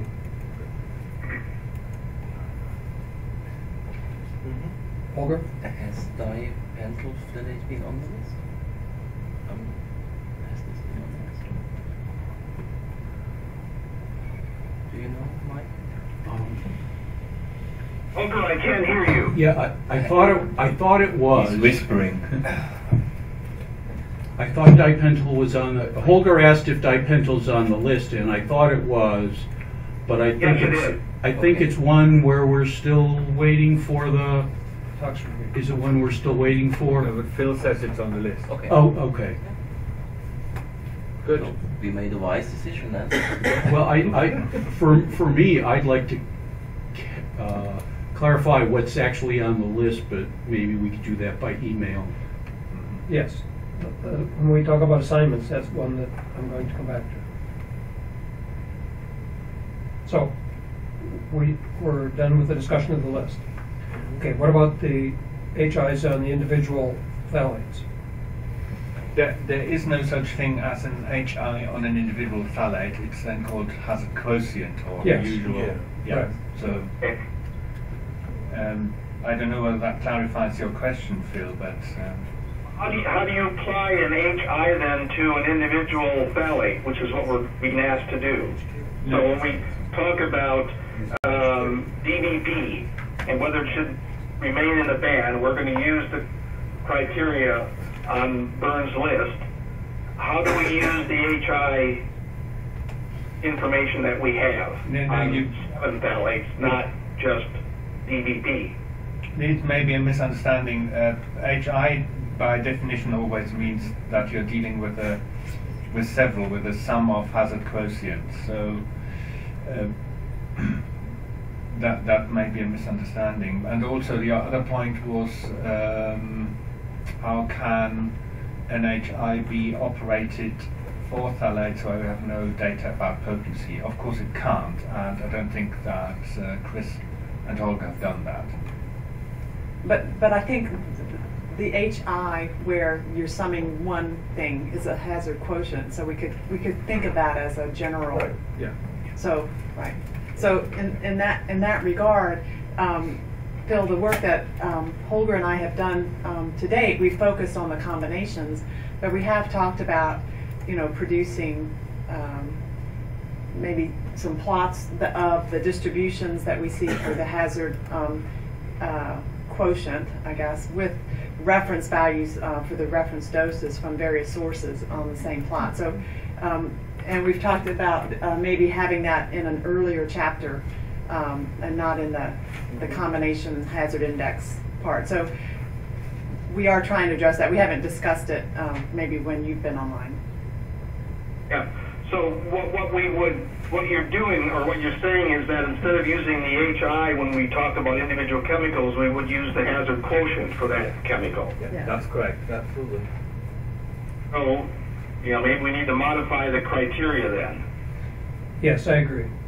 So, As I said earlier, I think the hazard index really informs us about the last dot on the criteria for ban, i.e. levels of human exposure are high enough to cause adverse effects in humans. To my mind, that's what the hazard index does or doesn't do. In other words, if it's over 1, we have reason to suspect there could be an adverse effect in humans. Is that not right? Yes, that could be so. That could be so. But before we, again, I reiterate, we have to remind ourselves that under point B in the law, B point number 2, it says, consider the potential health effects of each of these phthalates, both in isolation and in combination with other phthalates. So that we have to do, and the hazard index approach may be helpful in addressing this part of the charge. But as I suggested yesterday, so the charge clearly says we have to do something like that. We have to consider this. So we are going to, and the hazard index considerations are helpful there. But that, in my mind, has to be separated from any question relating to criteria for justifying or otherwise a ban. You see, so we have to do hazard index or consideration of combination effects anyway, but that, I think, is separate from anything relating to recommending a ban or otherwise, which we also have to do. It's a first order worth of information, and anything else beyond that is more important. It just basically tells us whether we raise our antenna or we don't. Yeah. But that raises another point that I would like some clarification on from the committee. If you take the biomonitoring data at face value, what it tells you is that humans are exposed to phthalates. It doesn't tell you where they come from. Correct. Correct. Yeah. Absolutely. That's what we've been saying for 2 days. Yeah, but so how can we restrict ourselves in our analysis of whether to ban something only based on information related to its presence in toys or cosmetics that pregnant women might be exposed to, and ignore all other modes of exposure? I don't see how we can do this. Well, that's where the work that we're doing on exposure characterization comes in. We will do estimates of the amount of daily intake for the different types of products and the activities surrounding those products that would lead to the bioaccumulation of those materials, and then compare it to the overall body burden of the individual chemicals or all phthalates that are in the human being. All you can do there is give a relative ranking in whether or not I understand that that's an important thing to do, especially if you want to put in place restrictions. So Right. you say, we know that exposure occurs through house dust, so everybody has to vacuum their house every day to reduce exposure. Or more importantly, that we know that the exposure potential for using certain cosmetics with phthalates in it are high, find a replacement. That I think is a more appropriate way to look at it from the standpoint of the charge that we have. That's an example. Right. But my point is that despite all that, we already know from biomonitoring data that we are exposed to a whole range of phthalates. Right. And I think to consider whether or not to ban something without taking that into account, which I think the hazard index nicely does, unless I misunderstand, I think we're missing the boat. I think we are going to take that into account. I think part of our discussion yesterday, maybe you missed it in the morning, indicated that we are going to take into account the fact that there's a constellation of other potential routes of exposure and sources of exposure that has to be considered beyond what we can do with our limited ability within the charge of this committee. And it, not just saying that in isolation we solve the world's problem. Yeah. No, I understand that, but what I'm getting at is how do we apply that to our decisions about whether we're going to ban or not ban or whatever, a particular phthalate. I'm confused as to how that's going to be done, and maybe that will all fall out as we, use these criteria and discuss, DBP based on these criteria. Where would it fall? Would it be banned? Would it be an interim ban, or what? Maybe that will fall out and I'll understand it. But right now, I don't understand how we are going to apply these criteria to individual chemicals when we know that people are exposed to probably all of these or most of these. I think we'll have to just note that it's your problem, and it's basically a problem that we all have, I think, in some degree, but we just have to live within the charge that we're dealt with. At least that's my opinion. I have the same conundrum you do, but I think the only thing we can do is just, I think Andreas has said quite clearly a number of times today, we have a limited vehicle to operate with in terms of banning, meaning children's toys and products that can be used by pregnant women, and let's do the best we can with that and use that as a basis for people to consider for other types of materials and sources. Yeah, I mean, I think you come to different conclusions if you limit yourself. I don't know. Because if you say that exposures that are relevant to CPSC do not rise to a level of concern, when we know that taken in aggregate from all exposures that they would rise to a level of concern, I don't see how we can do that. Am I making myself clear? No, I don't. See, look, we do this with every other chemical that I've ever dealt with. It's banning. Where do you put your action, and how do you act accordingly?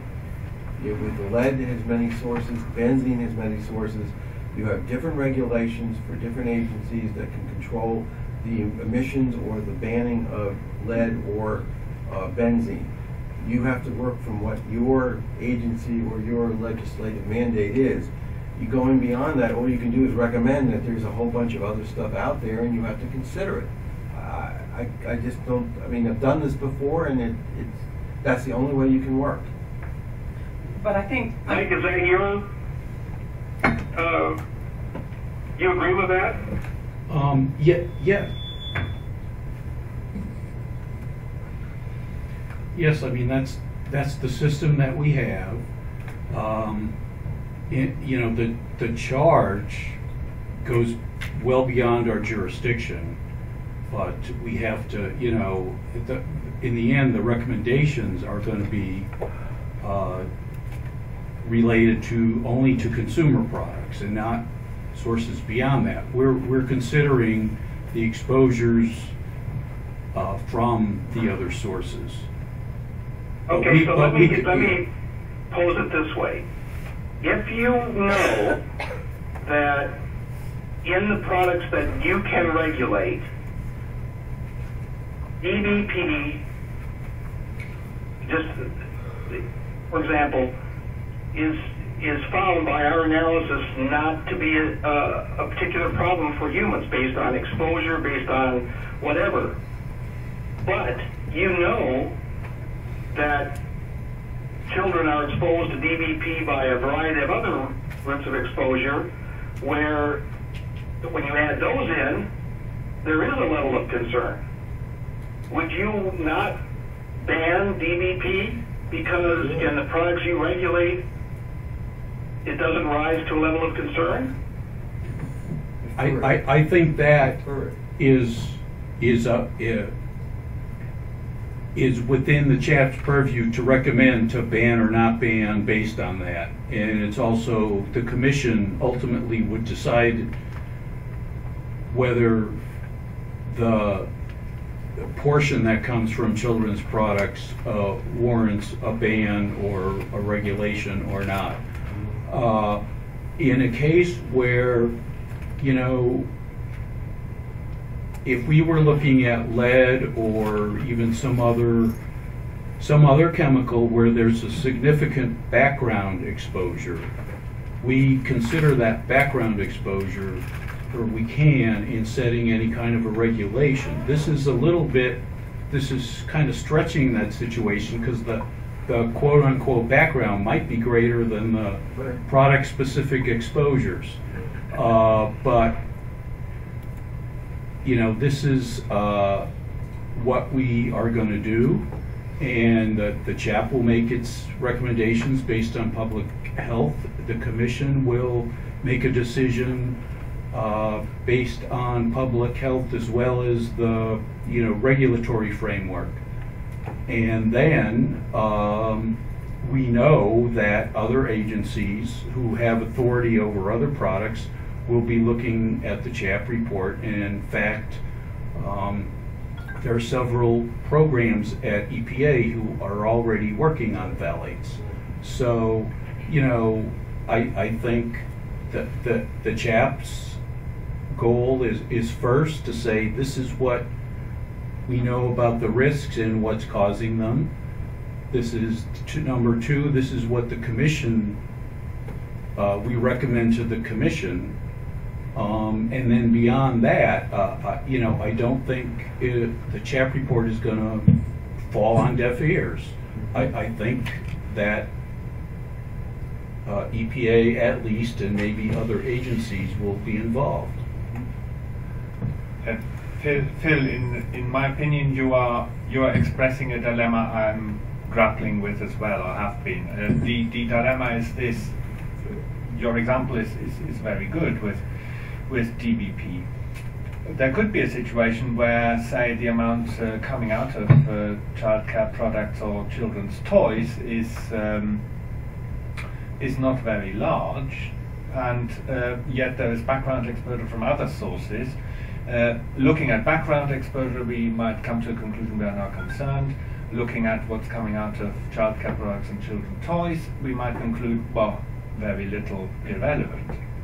Therefore, to resolve this dilemma, it is practice in other areas of chemical regulation, for example, in the what's it called, labeling arena, where you label chemical for hazard purposes, to not consider exposures. Exposures do not enter into these considerations at all. What is solely important is to judge whether the chemical in question has a hazard profile, a profile of toxic effects that give rise to concern, and then they're regulated on that basis.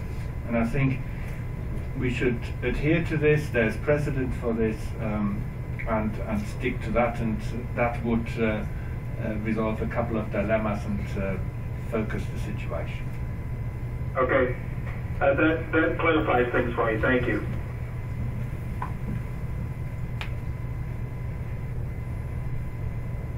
So what I meant is all these pieces of law, classification, labeling, etc., etc. There's never ever do exposure considerations enter whether you want to, for example, classify a chemical as carcinogenic. It's solely based on tests, clearly described toxicological assays. Not with Except in the U.S. Except in the U.S., it's absolutely wrong. You're absolutely wrong. Smoking, secondhand smoke, you're absolutely wrong in that. well, it's In not the a United chemical States, in the sense we have labels on cigarettes. I mean, my goodness, we do it based upon exposure as well as toxicity. I don't think smoking falls under the remit of the CLP regulation, which is a worldwide piece, which every country. We're talking about adheres to. American regulations, and they. Well, the Americans have to adhere to that as well. All right. This was negotiated at UN level, so.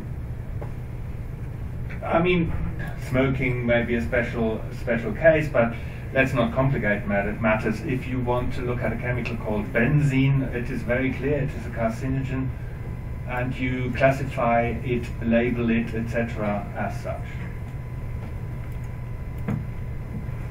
Or chromate, or whatever you want to say. And that's solely based on the outcome of toxicological tests. Mike, was there something else you were going to Well, add? just, I mean, this is another dilemma. Europe, the globally harmonized system, have labeling that is at least primarily based on the hazard, not the risk. In the U.S., and especially consumer products, everything is risk-based. So, you know, we're still, I don't know which way we're going to go in the future, if it's going to be more toward a hazard-based or not. But I know that there is a provision in the GHS for risk-based labeling. Yeah, for certain cases, yes, but all I'm saying, I mean, we're not proposing to revolutionize globally harmonized systems or the CLP or whatever. We are just we're looking around what other people do and what is useful for the task at hand. And, well, I can only repeat myself, that's my proposal, I think it's logical. So exposure considerations should not enter this. There's no need for the panel to go on. We don't need a hazard index. We don't need anything. I mean, if you're basing it on low-end toxicity, then a lot of the work we're doing, we don't need to do it. No. I repeat, look at the charge. There are all these points which we also have to address. For these we need the hazard index, for these we need the exposure considerations, etc., For etc. banning material, We are you're also saying expected we to just do this and put it aside and just do that. I don't think that will fly. I don't think that would fly. That's why this law is written the way it is. Yeah, I mean, we cannot ignore the charge here. We have to address these points. So I think the bottom line is by addressing those points, it puts a lot of information on the table, and we're going to account for all of that information and then make a decision. And especially recognizing that exposure changes when some chemicals are banned and others are allowed, or whatever, exposure changes. So that cannot maybe be completely foreseen. So to base things solely on risk is unpredictable.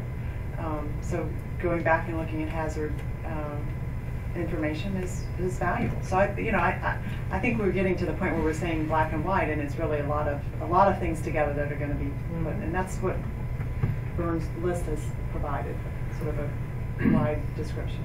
I think there's a lot of shades of gray, and we have to walk through. I think the point was made before, we have to walk through these examples and see where it leads us. I think that's a better way of looking at it, because we don't know what we're going to say in the end until we see what the data shows us. I think what is least useful is for us to give a one-word answer to a question about this, and that's why I mentioned earlier about the textual description. And for some of them, I'm sure we would emphasize hazard more than anything. And others, we might emphasize exposure more than anything. So I think in the context of a textual description, we will focus on risk and hazard. Because that would be the best way to describe our concerns, and it may also be most useful in the future.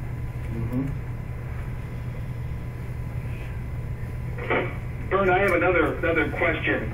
In terms of applying your criteria to the 16 chemicals. How are we going to do that? Are you and I going to do that and then send it out to the committee for comment, or are we each going to do it separately and then fuse them together? What's the process? My suggestion would be that each of us does this. And perhaps in the next meeting, we would spend a lot of time comparing notes, comparing thoughts. What drove us to say this or that about each chemical, combinations, whatever it is that we want to focus on. So I think that has to be a committee discussion to derive that. And I'm not sure that I don't want my own opinion to drive, to either accept or reject. I think it's best that we each have the opportunity. We all come to this from a slightly different leaning. I think it's best that we all do it individually and then talk about it. Other thoughts about that? I agree.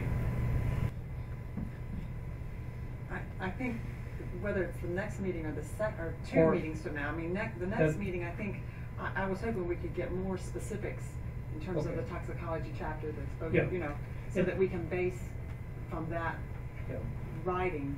Whenever is the right time. I would suppose that's how we do it.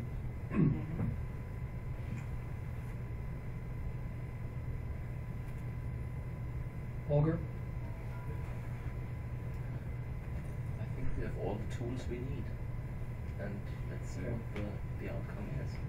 And we have seen the dilemma with the hazard index and the hazard quotient. So the hazard index might be above 1, and the hazard quotient for the individual phthalates is below 1, definitely below 1. So we'll have to discuss this, and in the end we might have to need to look at the hazard as it is, and the risk. Yeah. Mm-hmm. Yeah. Russ, are you okay with this approach? Yeah. Okay.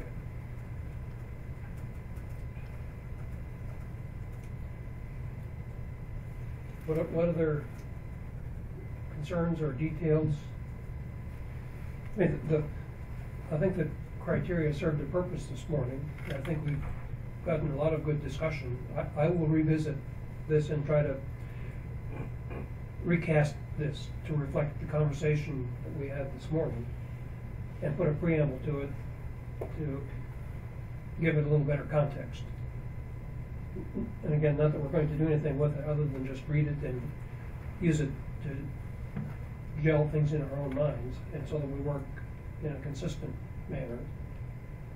But there isn't anything in this set of criteria that we can't revisit as we need to, case by case. But I'll take that on as one of the assignments. Another consideration about the no data concept.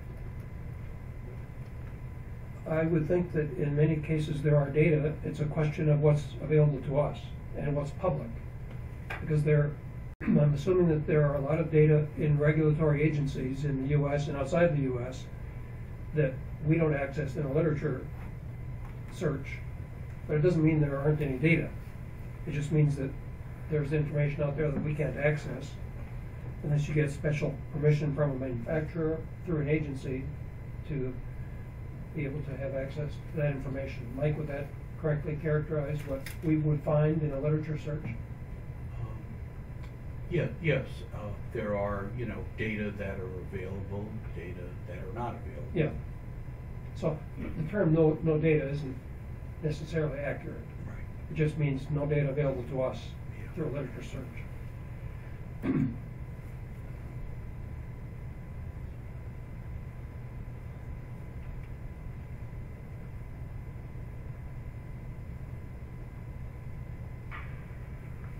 Well, maybe if we are done with this, we should quit before we undo something. Berg, maybe we could clarify what our tasks will be between now and the next meeting. Yes, and let's go on to the topic of assignments.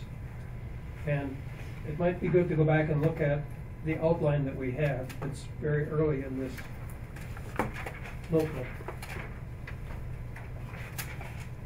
And make a list of the things that we didn't have on the outline. We already made some corrections to it earlier.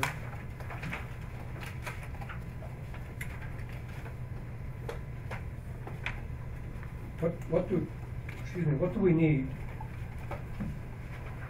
to have homework done between now and the next meeting, so that we have what we need?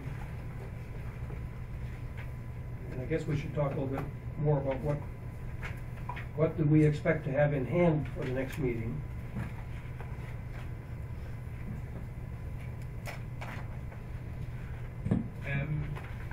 Well, I'm going to write up the results of an update of literature on mixture effects of phthalates in animals, and also combination effects of phthalates with other chemicals, animal evidence.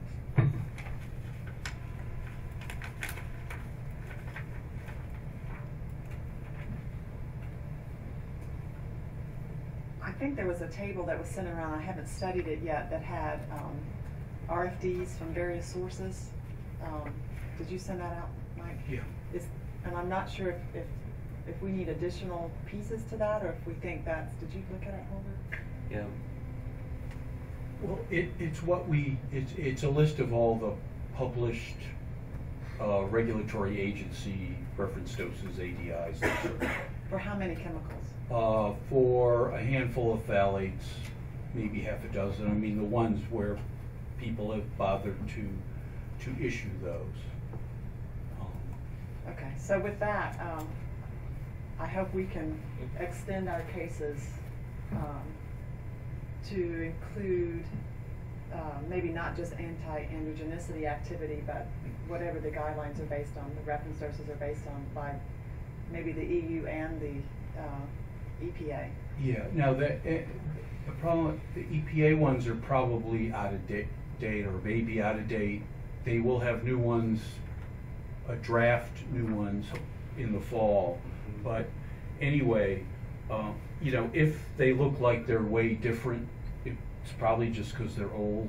If they're different from everybody else's, but also, yeah, you know, if you're going to look at individual chemicals, or if you're going to look at DEP, or a phthalate that's not anti-androgenic, you probably would look at the most sensitive endpoint, which is something else. And Chris, it's my intention to develop RFDs for developmental toxicology for each of the ones that I can. So that would be helpful, maybe to add to this table. Do you have a time frame in mind, Phil, that it would be, I mean... I should be able to get that done, you know, at least by the end of next month. So that should give us time then to go ahead and expand our cases. Yeah, I think we should work on this together, Phil. You should check the vendors we use and double check them. You should check whether our case 1 approach, the one basically based on Andreas' work, is okay, or if maybe case 2 with the Earl Gray's data is okay. Right. Because you know, you don't, obviously the CHAP can derive its own ADIs. You don't have to use, you know, EPA's or anybody else's.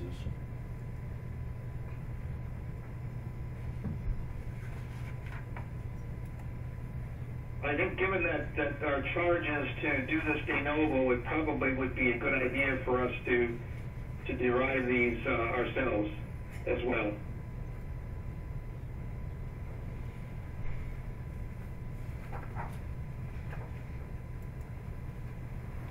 Yeah, actually our case 2 approach is a de novo approach based on the presentations from Earl Gray, Paul Foster, and also preliminary data. So that's really a de novo approach.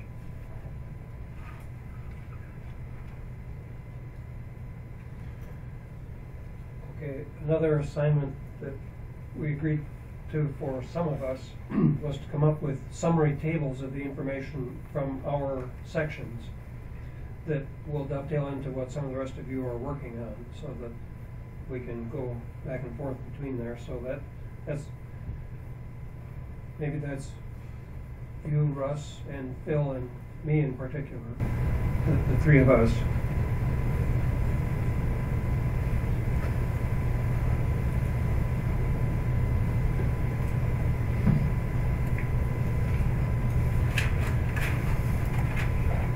We will have new literature reviews on chemicals that we haven't seen before coming from Versar. And when would you expect those, Mike? We hope to have drafts by the end of April. And we could send you the drafts as they come in. Okay.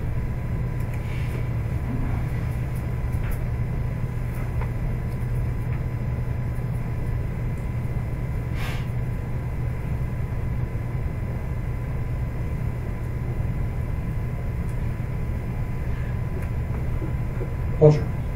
Chris and me will have to work on the individual phthalates risk assessment with the daily intakes related to the TDIs, RDs. So we'll split our cumulative approach into the single phthalates, but most of the data basically is there.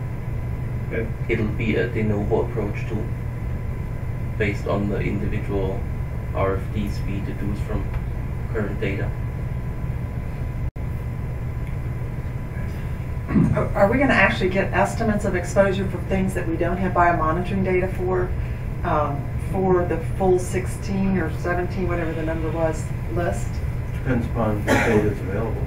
I mean, it all depends upon what we have in terms of product formulations and whether or not we have data that can be used substantially in terms of looking at titration, or what would happen when you apply it to skin. Sure, if it's available, we'll get it. If it's not, we can't. I think the answer is, for some you'll get pretty good data. Yeah. For others, you may get a limited range of scenarios. I'm thinking the substitutes. I'm thinking in terms of just the products that we have data on the children's products that CPSC tested. I don't know. Is there a need to go beyond that? I don't know.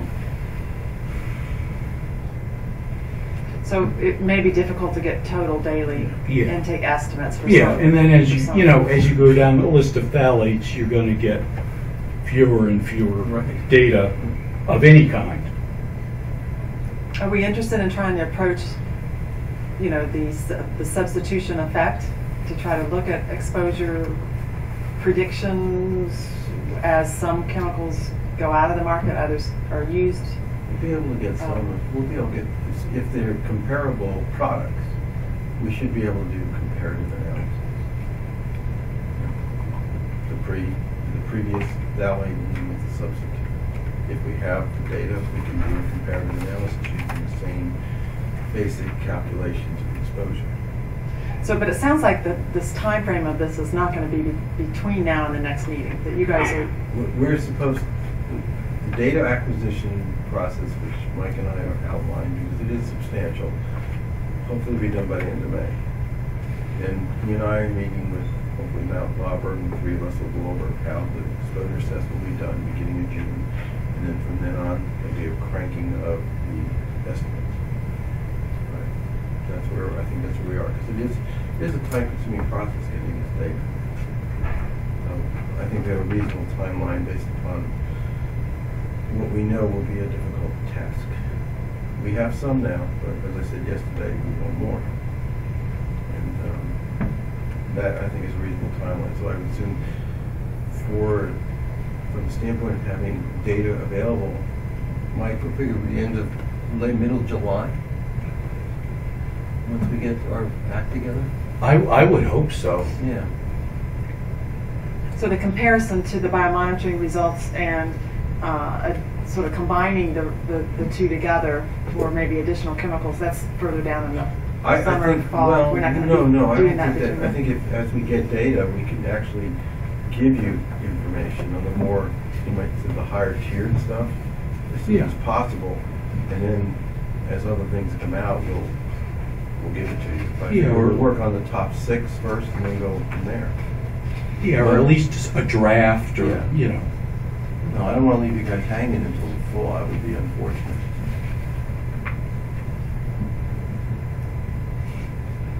Well, you got my summer. Where we are. Any other pieces that we talked about filling in?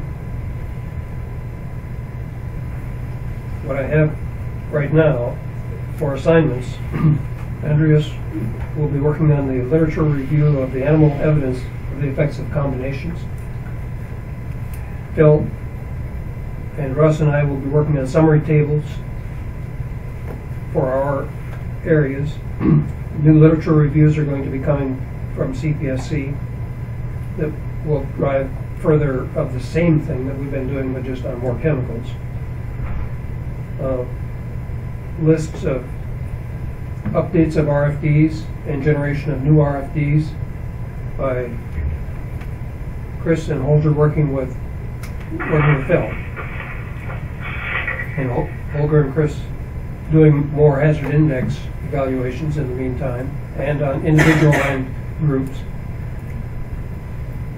Mike, one thing that I still think is needed is a list of chemicals that we have now agreed upon Yeah. with their molecular weights and with their CAS numbers. We really want to have just one such list in the report. Yeah, and I think with the understanding that everything on that list, you know, maybe it doesn't show up in biomonitoring or some, you know, or you might not find exposure data. I mean, Yeah. We will each address those chemicals to the, or, you know, everybody will address those chemicals as, you know, the best they can. I mean, if it's not in the EPI studies, then you can't address it. But we need to know that there are no EPI studies on that. So if we're not silent on it if there's nothing there. We need to know that there is nothing there for that endpoint. Okay, and then one more thing, the one that Paul talked about last, Paul and Mike working on continuing with the exposure data. So I think those are the assignments. And if I look forward 3 months to what we get from those assignments, we're not doing anything new in a revolutionary sense that we haven't done before, but we're filling in. And we're adding pieces as we go to what we've already begun as a format for the report. And I would expect that we would spend a day and a half next time going in more detail over the materials that we have in the report, and less time talking about the overall approach that we're going to use to do this. And next time will be more detail on the actual contents of the report, and then the discussions that come out of that.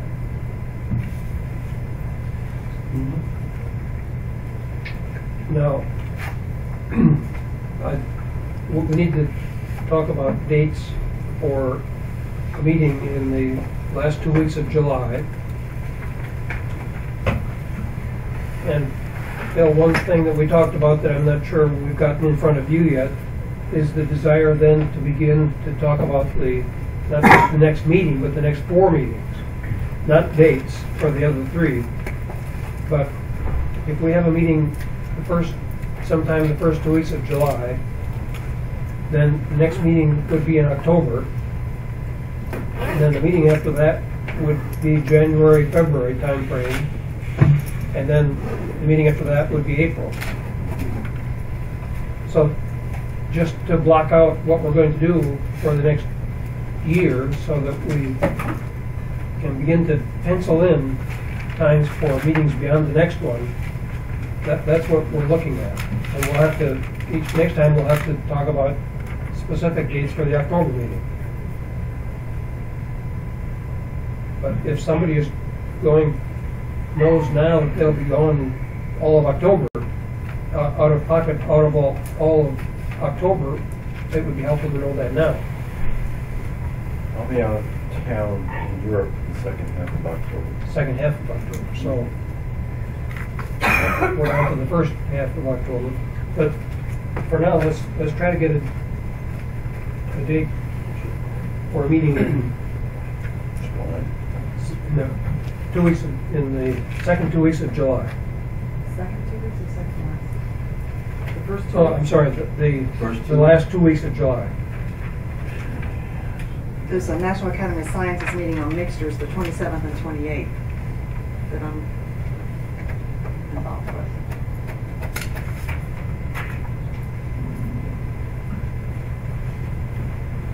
So we could meet before.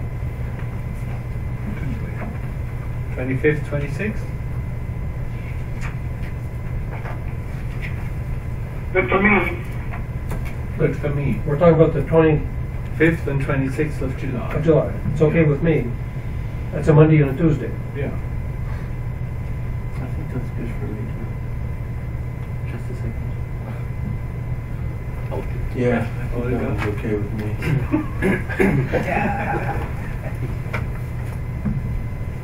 Russ? Yes, it works. Okay, let's This is hold even more. July 25 and 26. It's photocopy. Mike, is that okay It's okay. for here? Yeah. Virgin territory, look.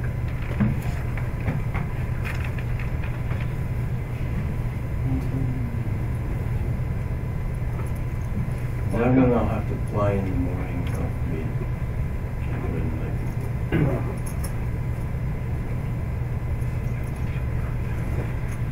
Hopefully it won't be rained out. Shouldn't have to rain out. Well, it was helpful to have everybody here first thing Yeah. Monday morning. I think that gave us a couple hours head start on the meeting. But if people can't be here, that's a different thing. So, it sounds like we're okay for July 25 and 26. And I think it would be feasible to try to set dates for October and beyond.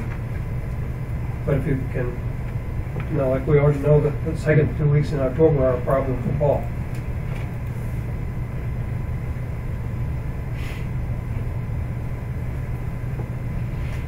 I'm here on 21st, 22nd anyway for this International Toxicology of Mixtures meeting, so October. in October, yeah. So it would be good to, it would suit me well to combine this. So like if we met on the 18th and the 19th of October? Perfect. I can't, I have You another can. meeting, yeah. Otherwise, we're into a weekend. What I about could do the 24th, 25th, I think. I'll be in Europe. you're in Europe? Mm-hmm. Yes, if you I'm could in just, Europe from about the 16th through the 29th. well, but you're not here for the, if we like looked at the 24th and 25th, you're not here anyhow.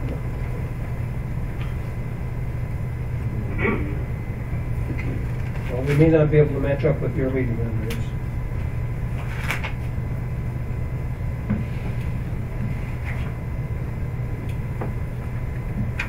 And the 17th and 18th doesn't work either? No, I have American Society of Reproductive Medicine from the 15th through the 19th. What about some 2 days of the week of the 10th of October? It should work. The only thing I teach in the fall, so I just have to, I don't know what my Make sure- teaching schedule is in the fall. I yet. teach Tuesdays, Thursdays, but not every course, not every class. Okay. But I could check when I get back, or I have the syllabus. Okay. I'll have to check that too. 'Cause Phil, are you available on the week of the 10th of October? Yeah, I'm teaching Monday, Wednesday, and Friday, but I can work around that. 10th of October. That's a holiday. Yeah, when, I gotta figure out when the holiday is. Columbus Day is. It's the 10th, yeah, so that would be not a good day. Well, what about the 12th and the 13th? I just have to check my teaching schedule. I don't know. Biomolecular recognition meeting, Berlin. You have a conflict Yeah, No. on the 12th and 13th? 13, 14. Takes that out. and Monday is a holiday. US. So 17th, 18th of October was out. Yeah. Yeah. Yeah, I remember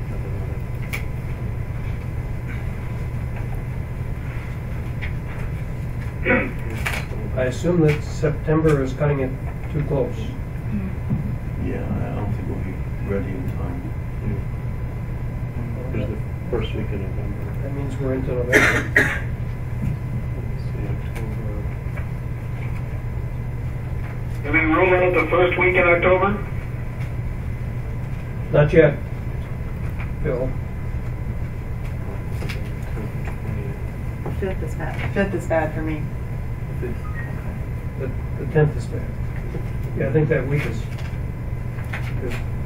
lost. First week. I'm available the first week in October.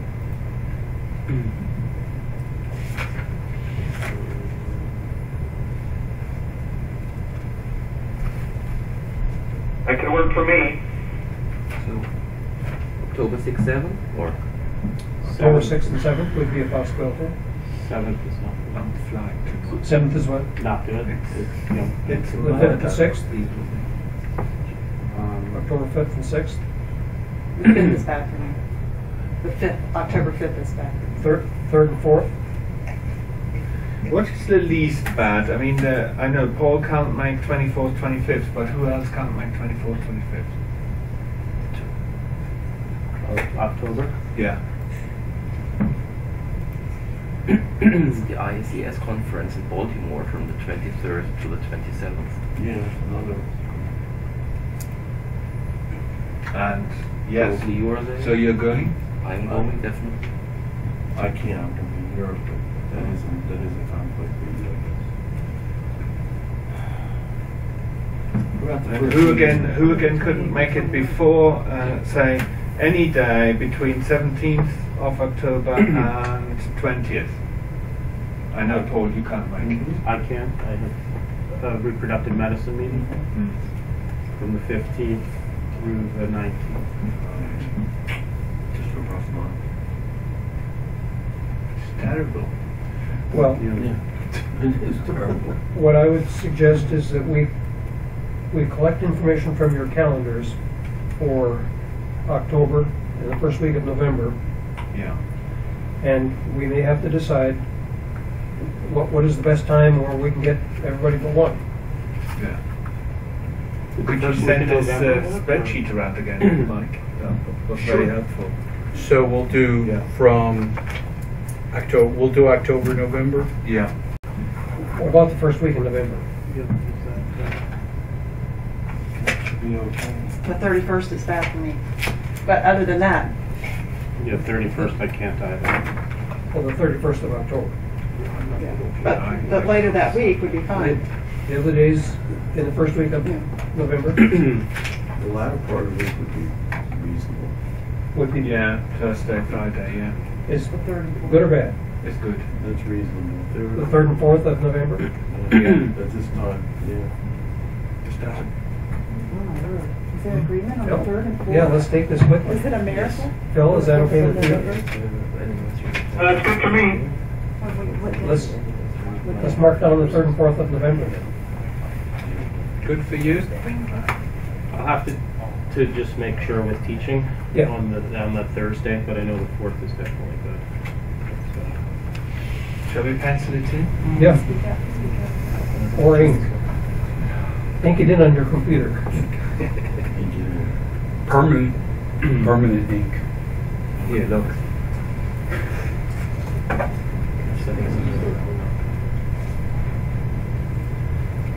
Well, that is helpful. Should we try for more? No. No, I don't think so. Far out. We'll save that fun for next time.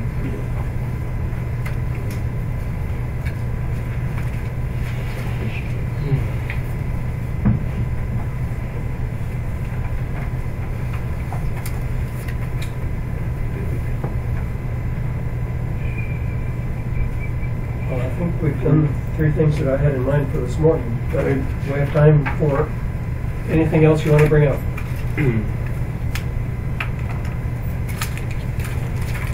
Anybody?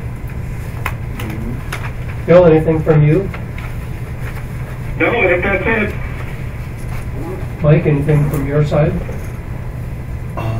No, I think we're okay. I assume Lisa has talked to you about it, whatever travel vouchers or whatever you need to do, so other than that, we're good. Did you give us travel vouchers? No. Did she give you anything? I'll check with her. No. No, she hasn't said anything about travel vouchers. No, okay. Just travel to the airport. Well, I'll make sure there isn't anything else. Well, thank you. Yeah, if there's nothing else, I think. Thank you all. Thank you, Bern, for filling in Phil's absence. By email. Yeah, it was fun. And thank you all for coming. Phil? Bern, Yes. would you give me after the meeting's over?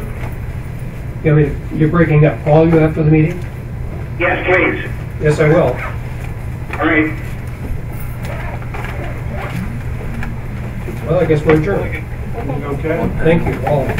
For a good meeting. you.